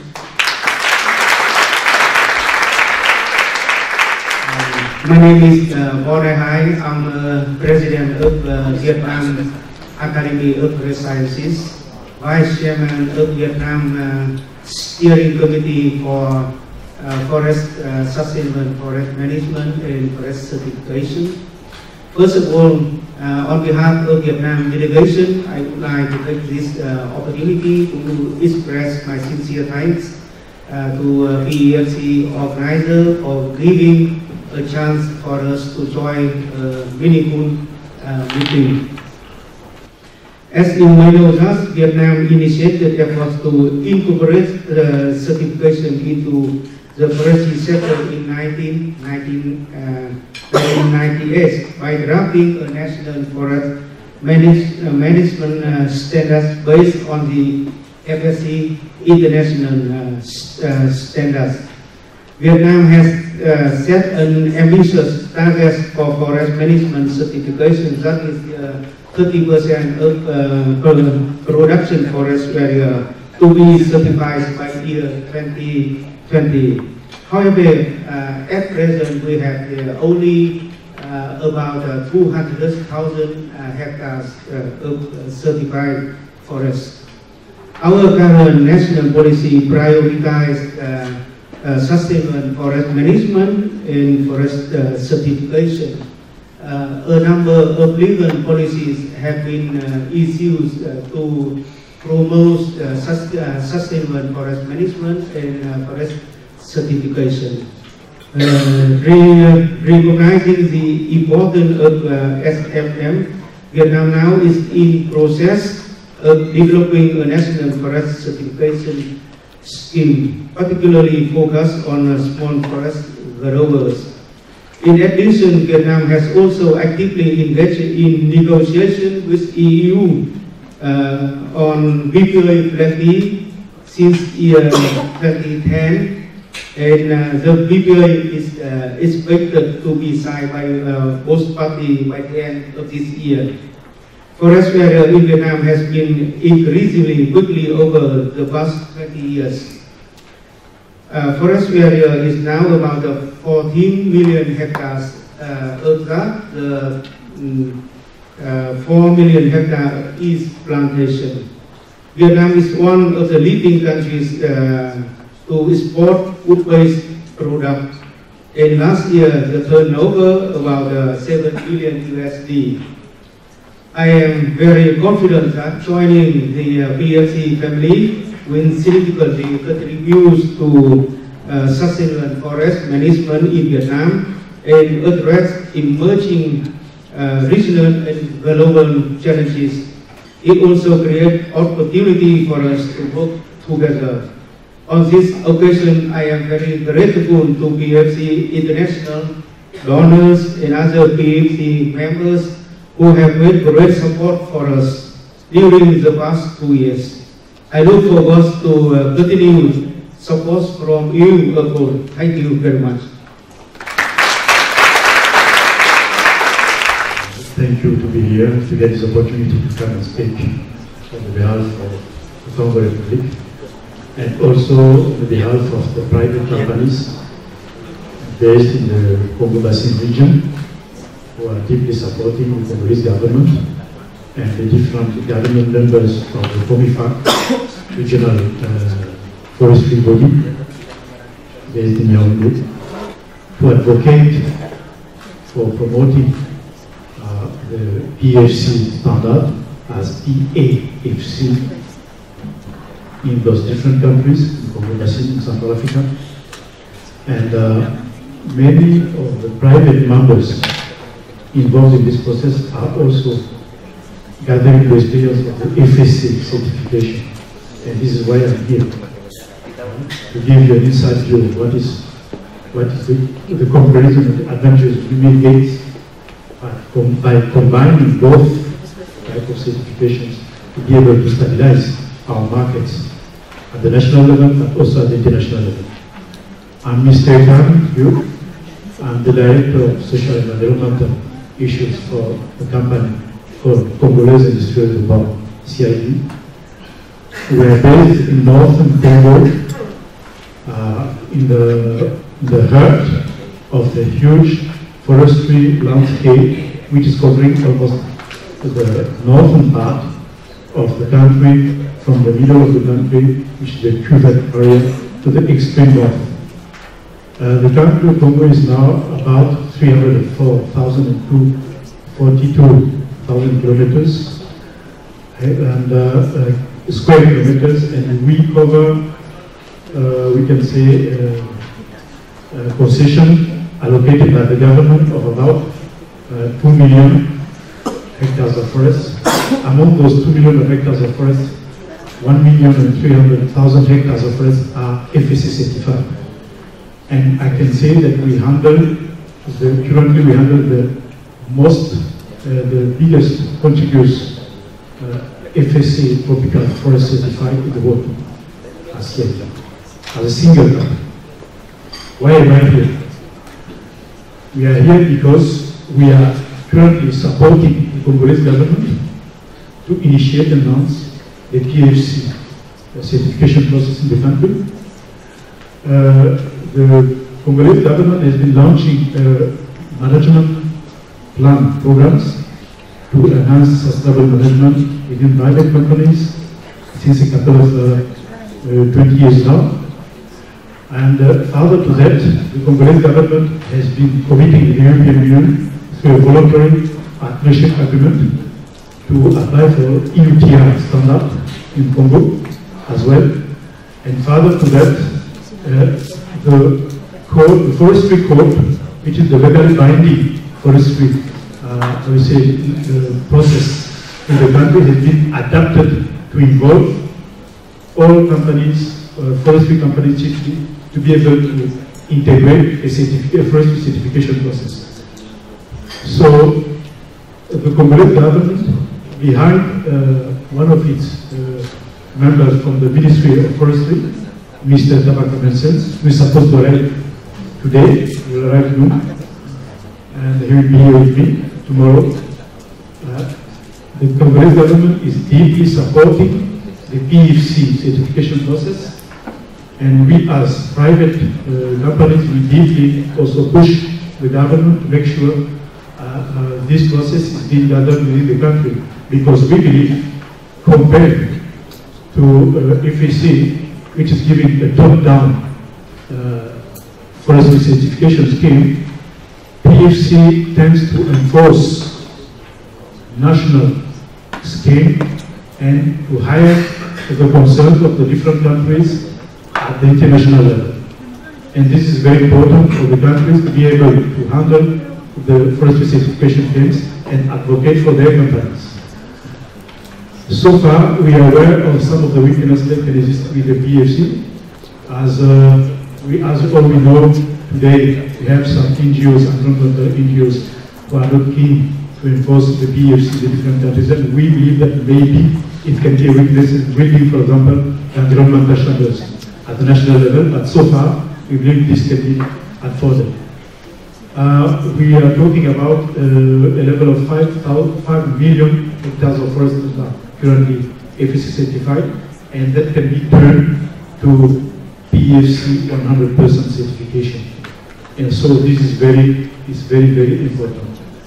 What we are seeking today in the sub-region of Congo Basin, we are seeking to stabilize our market, and we are seeking a certification mean that can help us to stabilize our market at the international level, but also at the national level. And we are seeking forestry certification claim that will deeply take into consideration our national concerns and help us at affording the international market. Thank you. Thank you very much from the delegate of Congo. Next, could I invite the Philippines, please? My name is Jun Alvarez. I'm with Philippine Center for Environmental Protection and Sustainable Development. This is a non-state non-profit organization. We operate a Philippine program and we are part of the NGB Philippines. So I suppose not to be here, it should be our government, the Forest Management Bureau, and unfortunately they couldn't get a travel authority now because our president has, a different system of doing things. You know that. So at any rate, just to give you a brief background on how forest certification works now in the Philippines and where are we in the Philippines when it comes to promoting the system. Way back in 2010 when our president then, Aquino, came out with an executive order imposing a ban on banning the use of natural forest because of Philippines is one of the most vulnerable countries when it comes to climate change, and I think we are ranked number 6, and our Philippine government saw that forest plays a vital role when it comes to protecting the ecosystem, and part of it was actually the forest certification was mentioned to identify more or less the legal one when it comes to wood production and all that stuff, or wood utilization for that matter. And though the government opted to use forest certification as a policy instrument, it wasn't take off that time until PEFC International did an outreach program in the Philippines way back in 2013. So through Northhead Company, consultancy firm based in China, they came up in the Philippines and I was part of it. We organized an information education campaign how the forest certification works, that will work. And we invited particularly the Forest Management Bureau. And since then, they put together a policy study. They even went to Malaysia and had an exposure to how forest certification works. And as such, they came up with a policy study and then drafted a system. And again, a bit quite slow for the government. Maybe they have other things to do. So it was only again in 2015 that when PEFC International again came with us and we organized again another event. And as such, it was only last February as part of the Forestry Week in the Philippines, hosted by FAO and our Philippine government, we officially established the National Governing Board of the Forestry certification in the Philippines, of course with the assistance of PEFC International.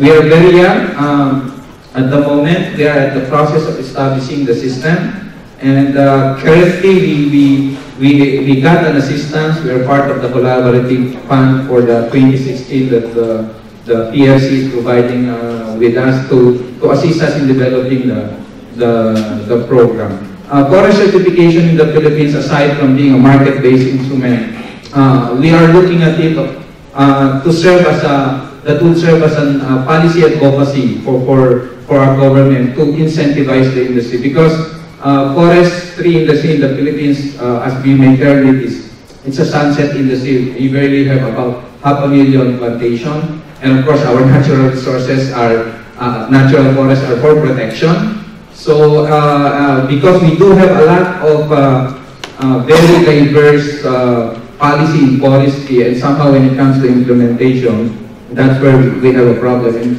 we could see that forest certification could serve as a platform to revitalize and incentivize the forestry industry and to push for the Sustainable Forest Management Bill, which has been in the Congress for more than 10 years. And hopefully through forest certification, it should serve as a platform, as an advocacy to promote the industry. And we are very glad that we are part of this PEFC families, that's more dynamic, vibrant, and more robust institution. And in behalf of the National Governing Board, I'd like to express our sincere gratitude for being part of this family. Thank you very much. Hello and good afternoon, everyone. I am Ana Garcia, and I am the coordinator for our regional accreditation sub-project support for the PTD in Germany. In this project, the three ADs that are working in the development of the accreditation scheme are the Mexican accreditation entity, also the National Accreditation Organism from Colombia, and finally the Ecuadorian Accreditation Service Organ, which are promoting between the different concerned parties the implementation of PEFC certification in our countries, in order to achieve a sustainable management in our forests, but also that the forest owners can receive benefits for being certificated in international scale. Finally, thank you so much for all the support that I have received these 3 days, and I hope soon each country can have like their own NGV application to be part of this nice family. Thank you so much. Thank you very much, Mexico. So that ends the presentations or the introductory speeches from our potential and new members. As you can see, the diversity grows even more. So, and we're actually approaching continents now as well. So that's really something I think that all of you have to be proud of. So we welcome further cooperation and collaboration between all of you and the newer potential members. Mrs. Sherman, dear PEFC friends. First, I'd like to say that this General Assembly has been my first, and I have learned a lot, and we have had very fruitful discussion, and the atmosphere has been very warm in many ways, and I see it's very good, because it is the only way to go forward and for example, win battle with FSC. You are coming a country who is one of the forest depending country in the world, and as you can see, Finns we think a lot but speak less. And therefore we have video to you. But via this video, and on behalf of PEFC Finland, we like to invite you to Helsinki. But I warning you that the climate is a little bit different in Helsinki than here, because I checked in the morning, and now we have 20 centimeters snow in Helsinki. We can't guarantee that what kind of weather we have next year, but we are sure that it is a little bit colder than here in Bali. But you are very warmly welcome to Finland, and I promise that we will do everything that you enjoy with us in Helsinki. Thank you very much.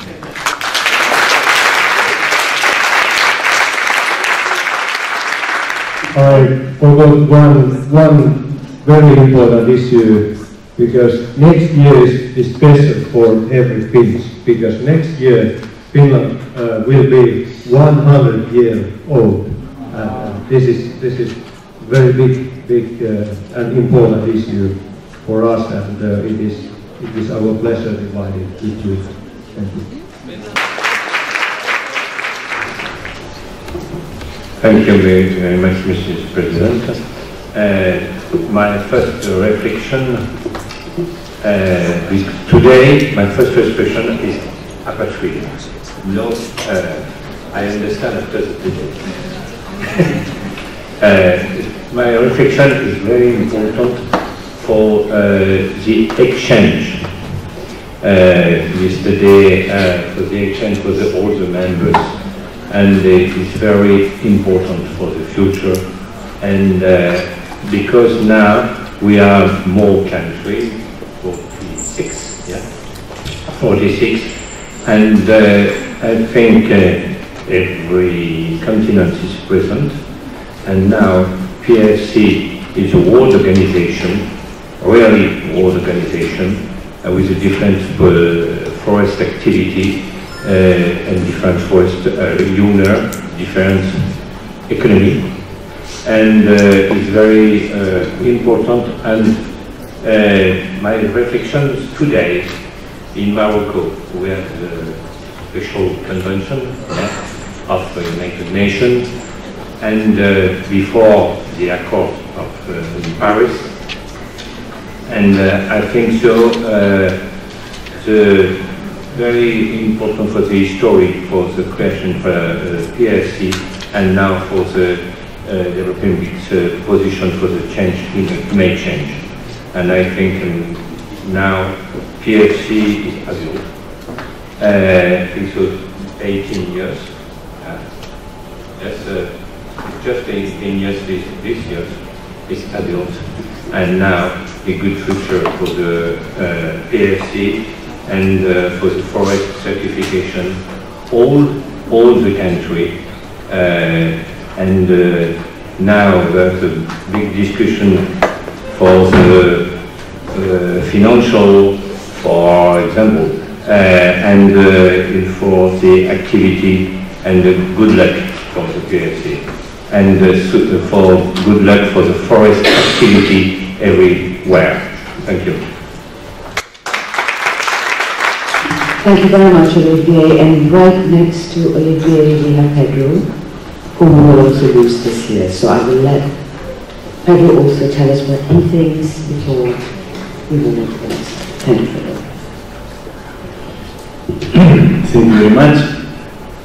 Well, firstly, I want to say that I have been, as a member of a family, has been great to be part of a family during the last 4 General Assemblies, in the members' meetings, in the stakeholders' dialogues, and with the rest of the board in the quarterly meetings that we have had in the last 3 years. For me, it has been a very nice learning process. Now I understand better what is going on, which are the challenges that we have in front of us, with the success and sharing experiences. I think the most important asset is always said that in that case is the person, the people that are participating, and they are ready to help each other. That is something great, and this has been was mentioned yesterday as well by Ben, that is this organization that has been built from the bottom to the up, that is something that makes a difference, a big difference than other organizations. When I started when I presented my candidacy to the board, I had some purposes to fulfill. After 3 years, I can say that most of them have been fulfilled or are in the process going on. I have seen that the organization is inclusive. The difference is that, as well, that the decision making is by consensus, difficult to reach. The consensus has been difficult to reach, and we have seen that there are things to do in the next future as well. I have seen exercises that have started, for example, the branding exercise, and I think that there is using properly the branding identity and the branding option, being ambitious on that, I think that we can go further and we can overcome our competitor PEFC, because we are different, we are better than they are. But we need to show how we can deal with that and to gain market. And that is the difference. I think that we are very strong looking to the forest. We are a little bit softer looking to the market. And I think that there is big opportunity, because there are places for a lot of more certified products. We can show that we are able to convince customers that our products are coming from the sustainably managed forest, and there is social background there, and that is the difference. That is something that we need to communicate better and to go to the market more or focusing better than so far. I think that there is plenty of opportunities out there. Yes, in the last years, I'm sure that there are some inputs that have been of some value. There are others probably that have not been so valuable. For me, it has been a very nice exercise. I continue to feel part of the family, not in the front line, but I will, for sure, if you need something from me, I will be ready to help just in case it's required. Thank you very much to everybody. Thank you very much, Pedro. For us as a board of directors, it's sometimes a terribly sad moment when we lose members of the board due to the end of their tenure, because we would have spent quite considerable time either agreeing with each other or disagreeing with each other or agreeing to disagree. But very often I must say that as a team, we work perfectly well together, and this year, as I said, I think we are losing 4 of them, although Christopher Davidson is never quite in our company. But to both Olivier and Pedro who are here, we will miss you very, very much. We will miss your contributions, we will miss your laughter, we will miss your accents and your discussions, your antiques, should I say. They're not angels, these two. But we will very much miss you. Thank you very much, Mr. President. And thank you very much for all the people, and thank you very much for the administrative work in general, for your preparation. And thank you very much, my colleagues, all the colleagues. And I'm thinking to today, 2 people, Bill Street, okay, Bill is very good relation, and sorry, I am a French. I think to the first president of PEFC, Henri Plogillon, because now is with a Ben. He acquired the PEFC history.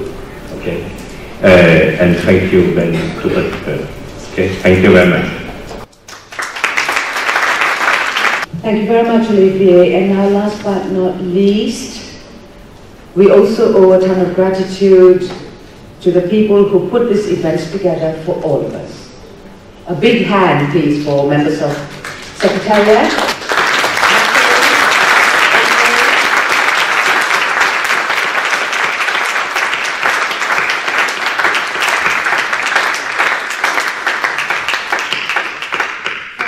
Africa unit, credit goes to Michael, Johan, Marta, Christian.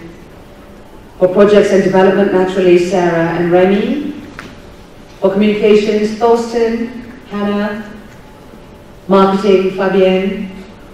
Admin and finance to Natalie, Jill and Simon.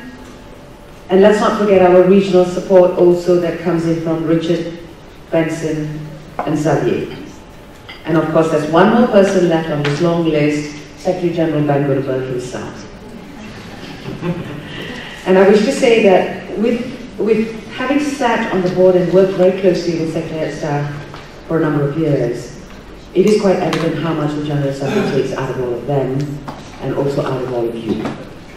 So for me, whenever we have a successful General Assembly, it is okay that we spend 5 days from the time of our year together, but I feel that it is one of the most critical times in the period of the year where we have the opportunity to interact with each other, exchange information, and share our own thoughts and aspirations.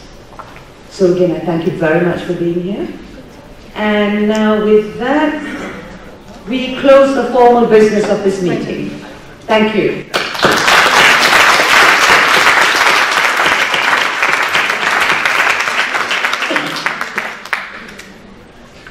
The next not so formal parts of our meeting this afternoon will be the presentation of certificates of appreciation to different categories of people. So the first category that we have are on the certificates of appreciation to outgoing board members. We have Olivier Dieter Koenig, who is not here, Julian Walker-Palin, not here, Christopher Davidson, also not here, and Pedro Albizu.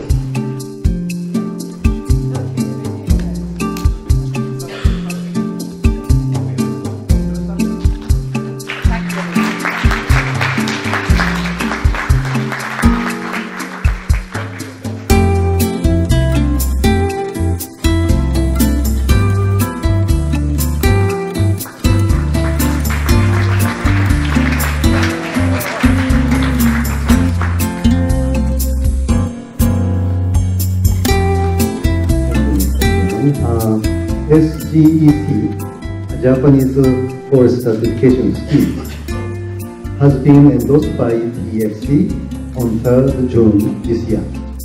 We thank you very much for your support. On 7th June in Tokyo, certificate of endorsement has been handed over to Dr. Sasaki by the President, Dr. Sasaki, the President of SGEC, from Mr. Ben Ganiba, at the presence of Princess Takamado, you see that picture, thank you, who supported the forest certification and congratulated the endorsement. SGEC started 13 years ago as an independent scheme in Japan. Japan has a long history of forestry.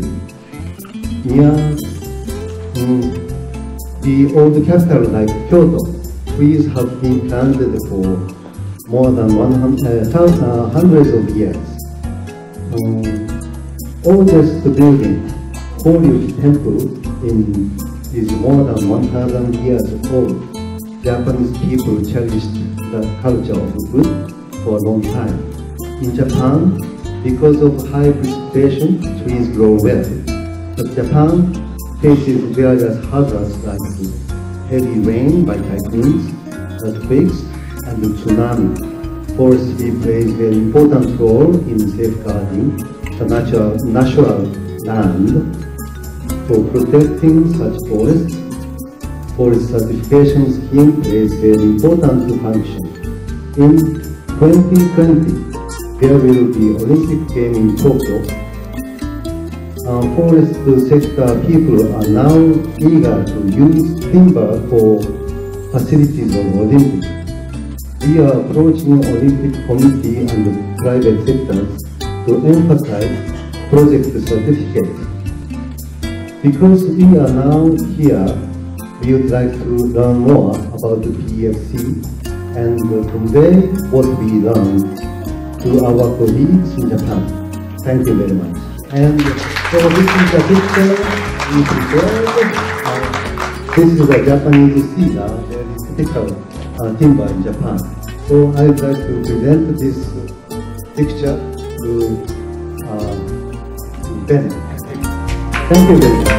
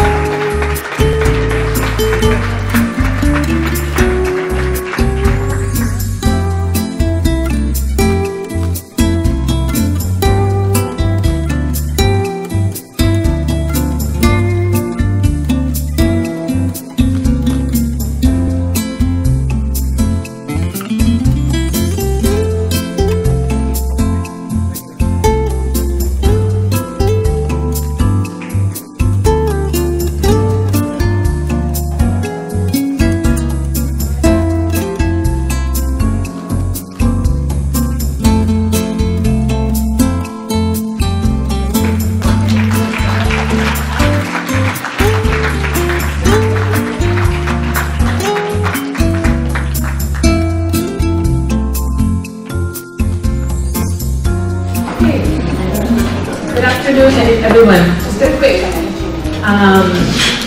introduction to the next couple of days here at the PEFC Certification Week, where we turn our attention a little bit more to the theme of the week around sustainable landscapes for sustainable livelihoods. And I just thought I'd take the chance to give you a small introduction to the idea and the objectives of what we're trying to achieve. Basically give you a really good reason not to go to the beach tomorrow. This awesome ballroom. So we have a really action-packed agenda. You all should have it in your package. A lot of panel discussions, a lot of speakers. We're going to see our size as a group double in size. So we'll go up to about 200 people. So there'll be a lot of opportunities to share your ideas, to learn from others, to really think big and think bold and consider the future of the forest sector and forest certification. So what's a little bit of the context behind the topic of the stakeholder dialogue this year? Sustainable landscapes for sustainable livelihoods. Well, we've touched on it in different ways throughout our meetings so far. But essentially the scale of our global challenges are quite huge. Got climate change going on and negotiations ongoing in Marrakesh this week. Poverty, development challenges, really persistent. Ecosystem health, biodiversity, air pollution loss, human rights issues. There's big challenges out there. And with the scale of these challenges, we also need solutions that are scaled, that are huge. And so that's really the context that we're working in the next few days. We need to be thinking bigger. How can we deliver more solutions? Okay. So with regards to landscapes, of course, landscapes means a lot of things to a lot of people. We all have a different way of defining landscapes and thinking about landscapes and picturing landscapes. One of the things that will be coming up a little bit this week is about landscape approaches. It's a slightly newer concept, perhaps not new, but a newer concept, especially in the global policy dialogue space. And it's really it's kind of a newer framework thinking about integrated approaches which address competing land uses and really trying to find ways to accommodate different land uses in a landscape and balancing environmental and development priorities. So in some parts of the world, this is not an issue anymore. We've already moved through, we've already figured out ways to manage our land in an integrated way. In other countries, like even here in Indonesia, these problems have persisted. And a lot of organizations are now working around landscape approaches as a way to scale up solutions, a way to deliver longer term sustainability. So what does all this mean for the forest sector? I think those of us in the room are convinced, and we know forest-based solutions contribute directly to solving the huge global challenges. We have the potential to do a lot in our sector. But we need to be doing more. So some of the questions that we'll be considering over these next few days: how can we use the landscape level perspective to consider where opportunities for scale-up exist? Where is adaptation required? Where does the forest sector need to reposition itself or do more, think about other issues? And secondly, how can forest certification interact and contribute to landscape approaches to reinforce sustainable landscapes and sustainable livelihoods? So these are some of the bigger questions that I hope the PEFC family will be present and thinking about and trying to challenge ourselves to think bigger topics. And I think the things that we should be thinking as a family are really about collaboration. Where are new forms of collaboration required? Who can we partner with? How can we scale up our approaches? What types of innovation are required? What do we need to be doing slightly differently to think a bit bigger and to have more impact? And thirdly, policies and practice. Where do we need policies to change to support sustainable forestry? Where do we need to think about adjusting the practices and requirements and certification systems to be more relevant, to deliver more value? And so these are kind of the bigger questions that we might have in the back of our heads while we're sitting through all these discussions, wondering what's the red thread, how are all these topics connected? So come back to that and keep it in the back of your mind, and hopefully on our closing session on Friday we'll have a lot of answers and ideas that we can carry forward and maybe even stimulate the discussion for PEFC strategy. Finally, our outcomes, what are we trying to achieve in these 2 days? Well, it's really an opportunity to share experience and to showcase best practice. So a lot of the discussions will be, by default, on Southeast Asia and on Indonesia. That's not the topic of this dialogue. Your experiences from your parts of the world are equally relevant and equally meaningful. So really take the opportunity to share your experience, share your successes, and really share this knowledge across the globe. We want to build clarity around an expanded role for forest certification and the forest sector. So we won't just be talking about certification, we'll be talking about the sector as a whole. And of course, given our big, ongoing, ambitious plan of standards revision that's within PEFC Council at the moment, it's a chance to reflect and to input into PEFC standards, our scope, our dimensionality in light of new knowledge and opportunities. So that's why we've designed these 2 days. We hope it's useful for you, and I hope this gives you a nice little introduction to what you'll walk into at 9 o'clock sharp tomorrow morning. Thank you. Thank you very much for that, Sarah. This area of landscape certification and landscape considerations is something that many of you might find rather new or rather abstract even. I must admit, my knowledge on this landscape topic is pretty thin. We're all on the steep learning curve, and in the organization of this stakeholder dialogue for Thursday and Friday, there is a lineup of some fantastic speakers. So I would urge all of you, if you can tear yourselves away from anything else, please do attend the dialogue, and perhaps we could help each other learn even more about this. Okay, so now I have two final matters for your attention. The first one goes back to one of the first things I said this morning. I had announced that I will be recommending to the PEFC Board of Directors that we establish a working group to look at the funding and finance mechanisms and our financial structure. May I ask for those of you who are in the room, the delegates who are interested in this, please step forward after we close this meeting, just so we know who you are and we can start making arrangements for how we proceed with this. At the same time, Secretariat will also be writing to the members who are not present, those who are not watching to be here with us, so that they can also declare their interest or express an interest to be involved in this group. And once we know approximately how many people are there, we will then discuss the scope of work and how we take this forward. That's the first one. The second one was the reminder to the Board of Directors on the board induction meeting at 5 o'clock. Yeah, at 5 o'clock. The old as well as the new members. In the middle of all that, that doesn't involve any of you. I think Ben has something else to say as well.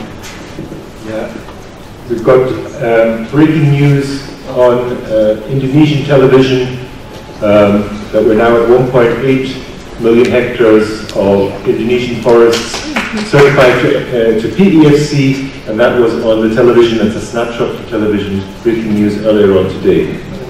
And that just going to take you this afternoon we have a press conference. Buseam, Peter, and me. We have a press conference with the journalists. And this is from Metro atau TV1? TV1. This is from Indonesia, kind of Indonesia CNN, one of the largest news TV. And at the bottom we have 1 million hectares of Indonesian forest certified by PEFC. And this is a big news, not because of PEFC here, but because this is a news break on a big political case, huge political case, where the chief of police announced that the governor of DKI became a suspect in some prosecution case.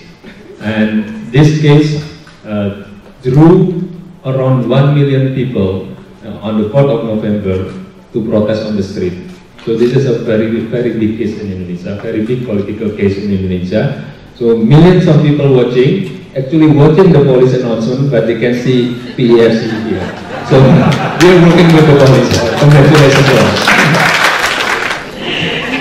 Ben just asked me to add, and we didn't involve Interpol in this.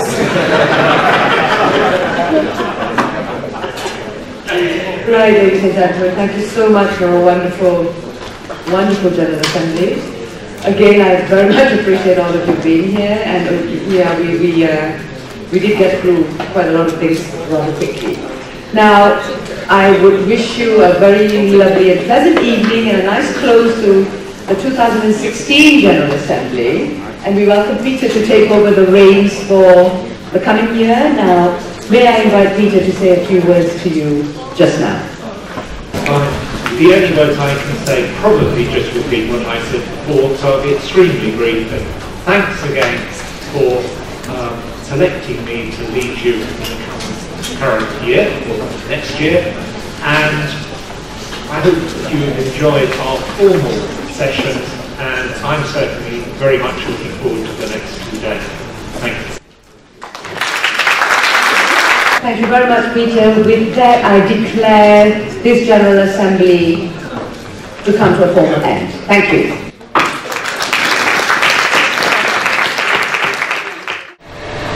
I think this is, as I said, always a complex element, but eventually there may be elements that may help. One is, of course, the very framework discussion we start now. We have not an effect immediately, which takes some stress from next year and stress. Another element is trying to get from the final result. You can have a theoretical very good model. Yeah. If the results are not consistent, then eventually you have to review. So by a fast review of the results, there are some inconsistencies. in their final results. So that may be an element to start from that end. Then eventually to see if the basic elements for calculation, the basic building blocks are the right ones, and there may be others that may be more reasonable. And the final element that may also have more consensus building is once these changes are there, and of course always everybody is looking where in the line to construct some kind of a transition. Indeed. Construction. Yes. Depending of how strong at the end the differences are, it can be, I recall former Prime Minister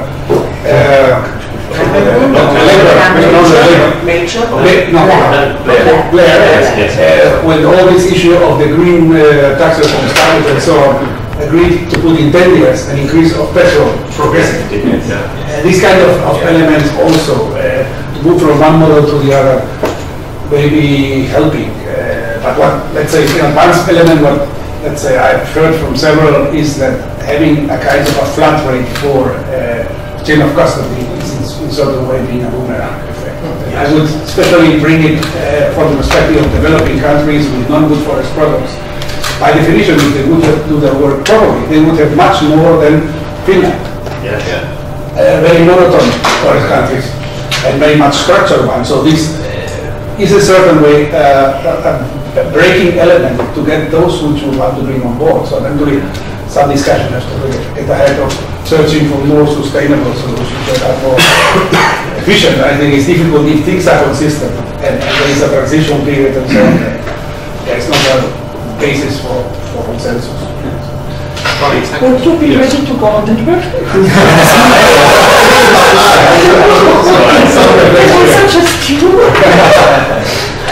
Well, that's related to my question for you, Peter. So, can we expect then that you will propose an idea of how to get board engagement? My expression of interest is I'm at the will of the board. If that's not appropriate, then that's fine. But so take that expression for what it is.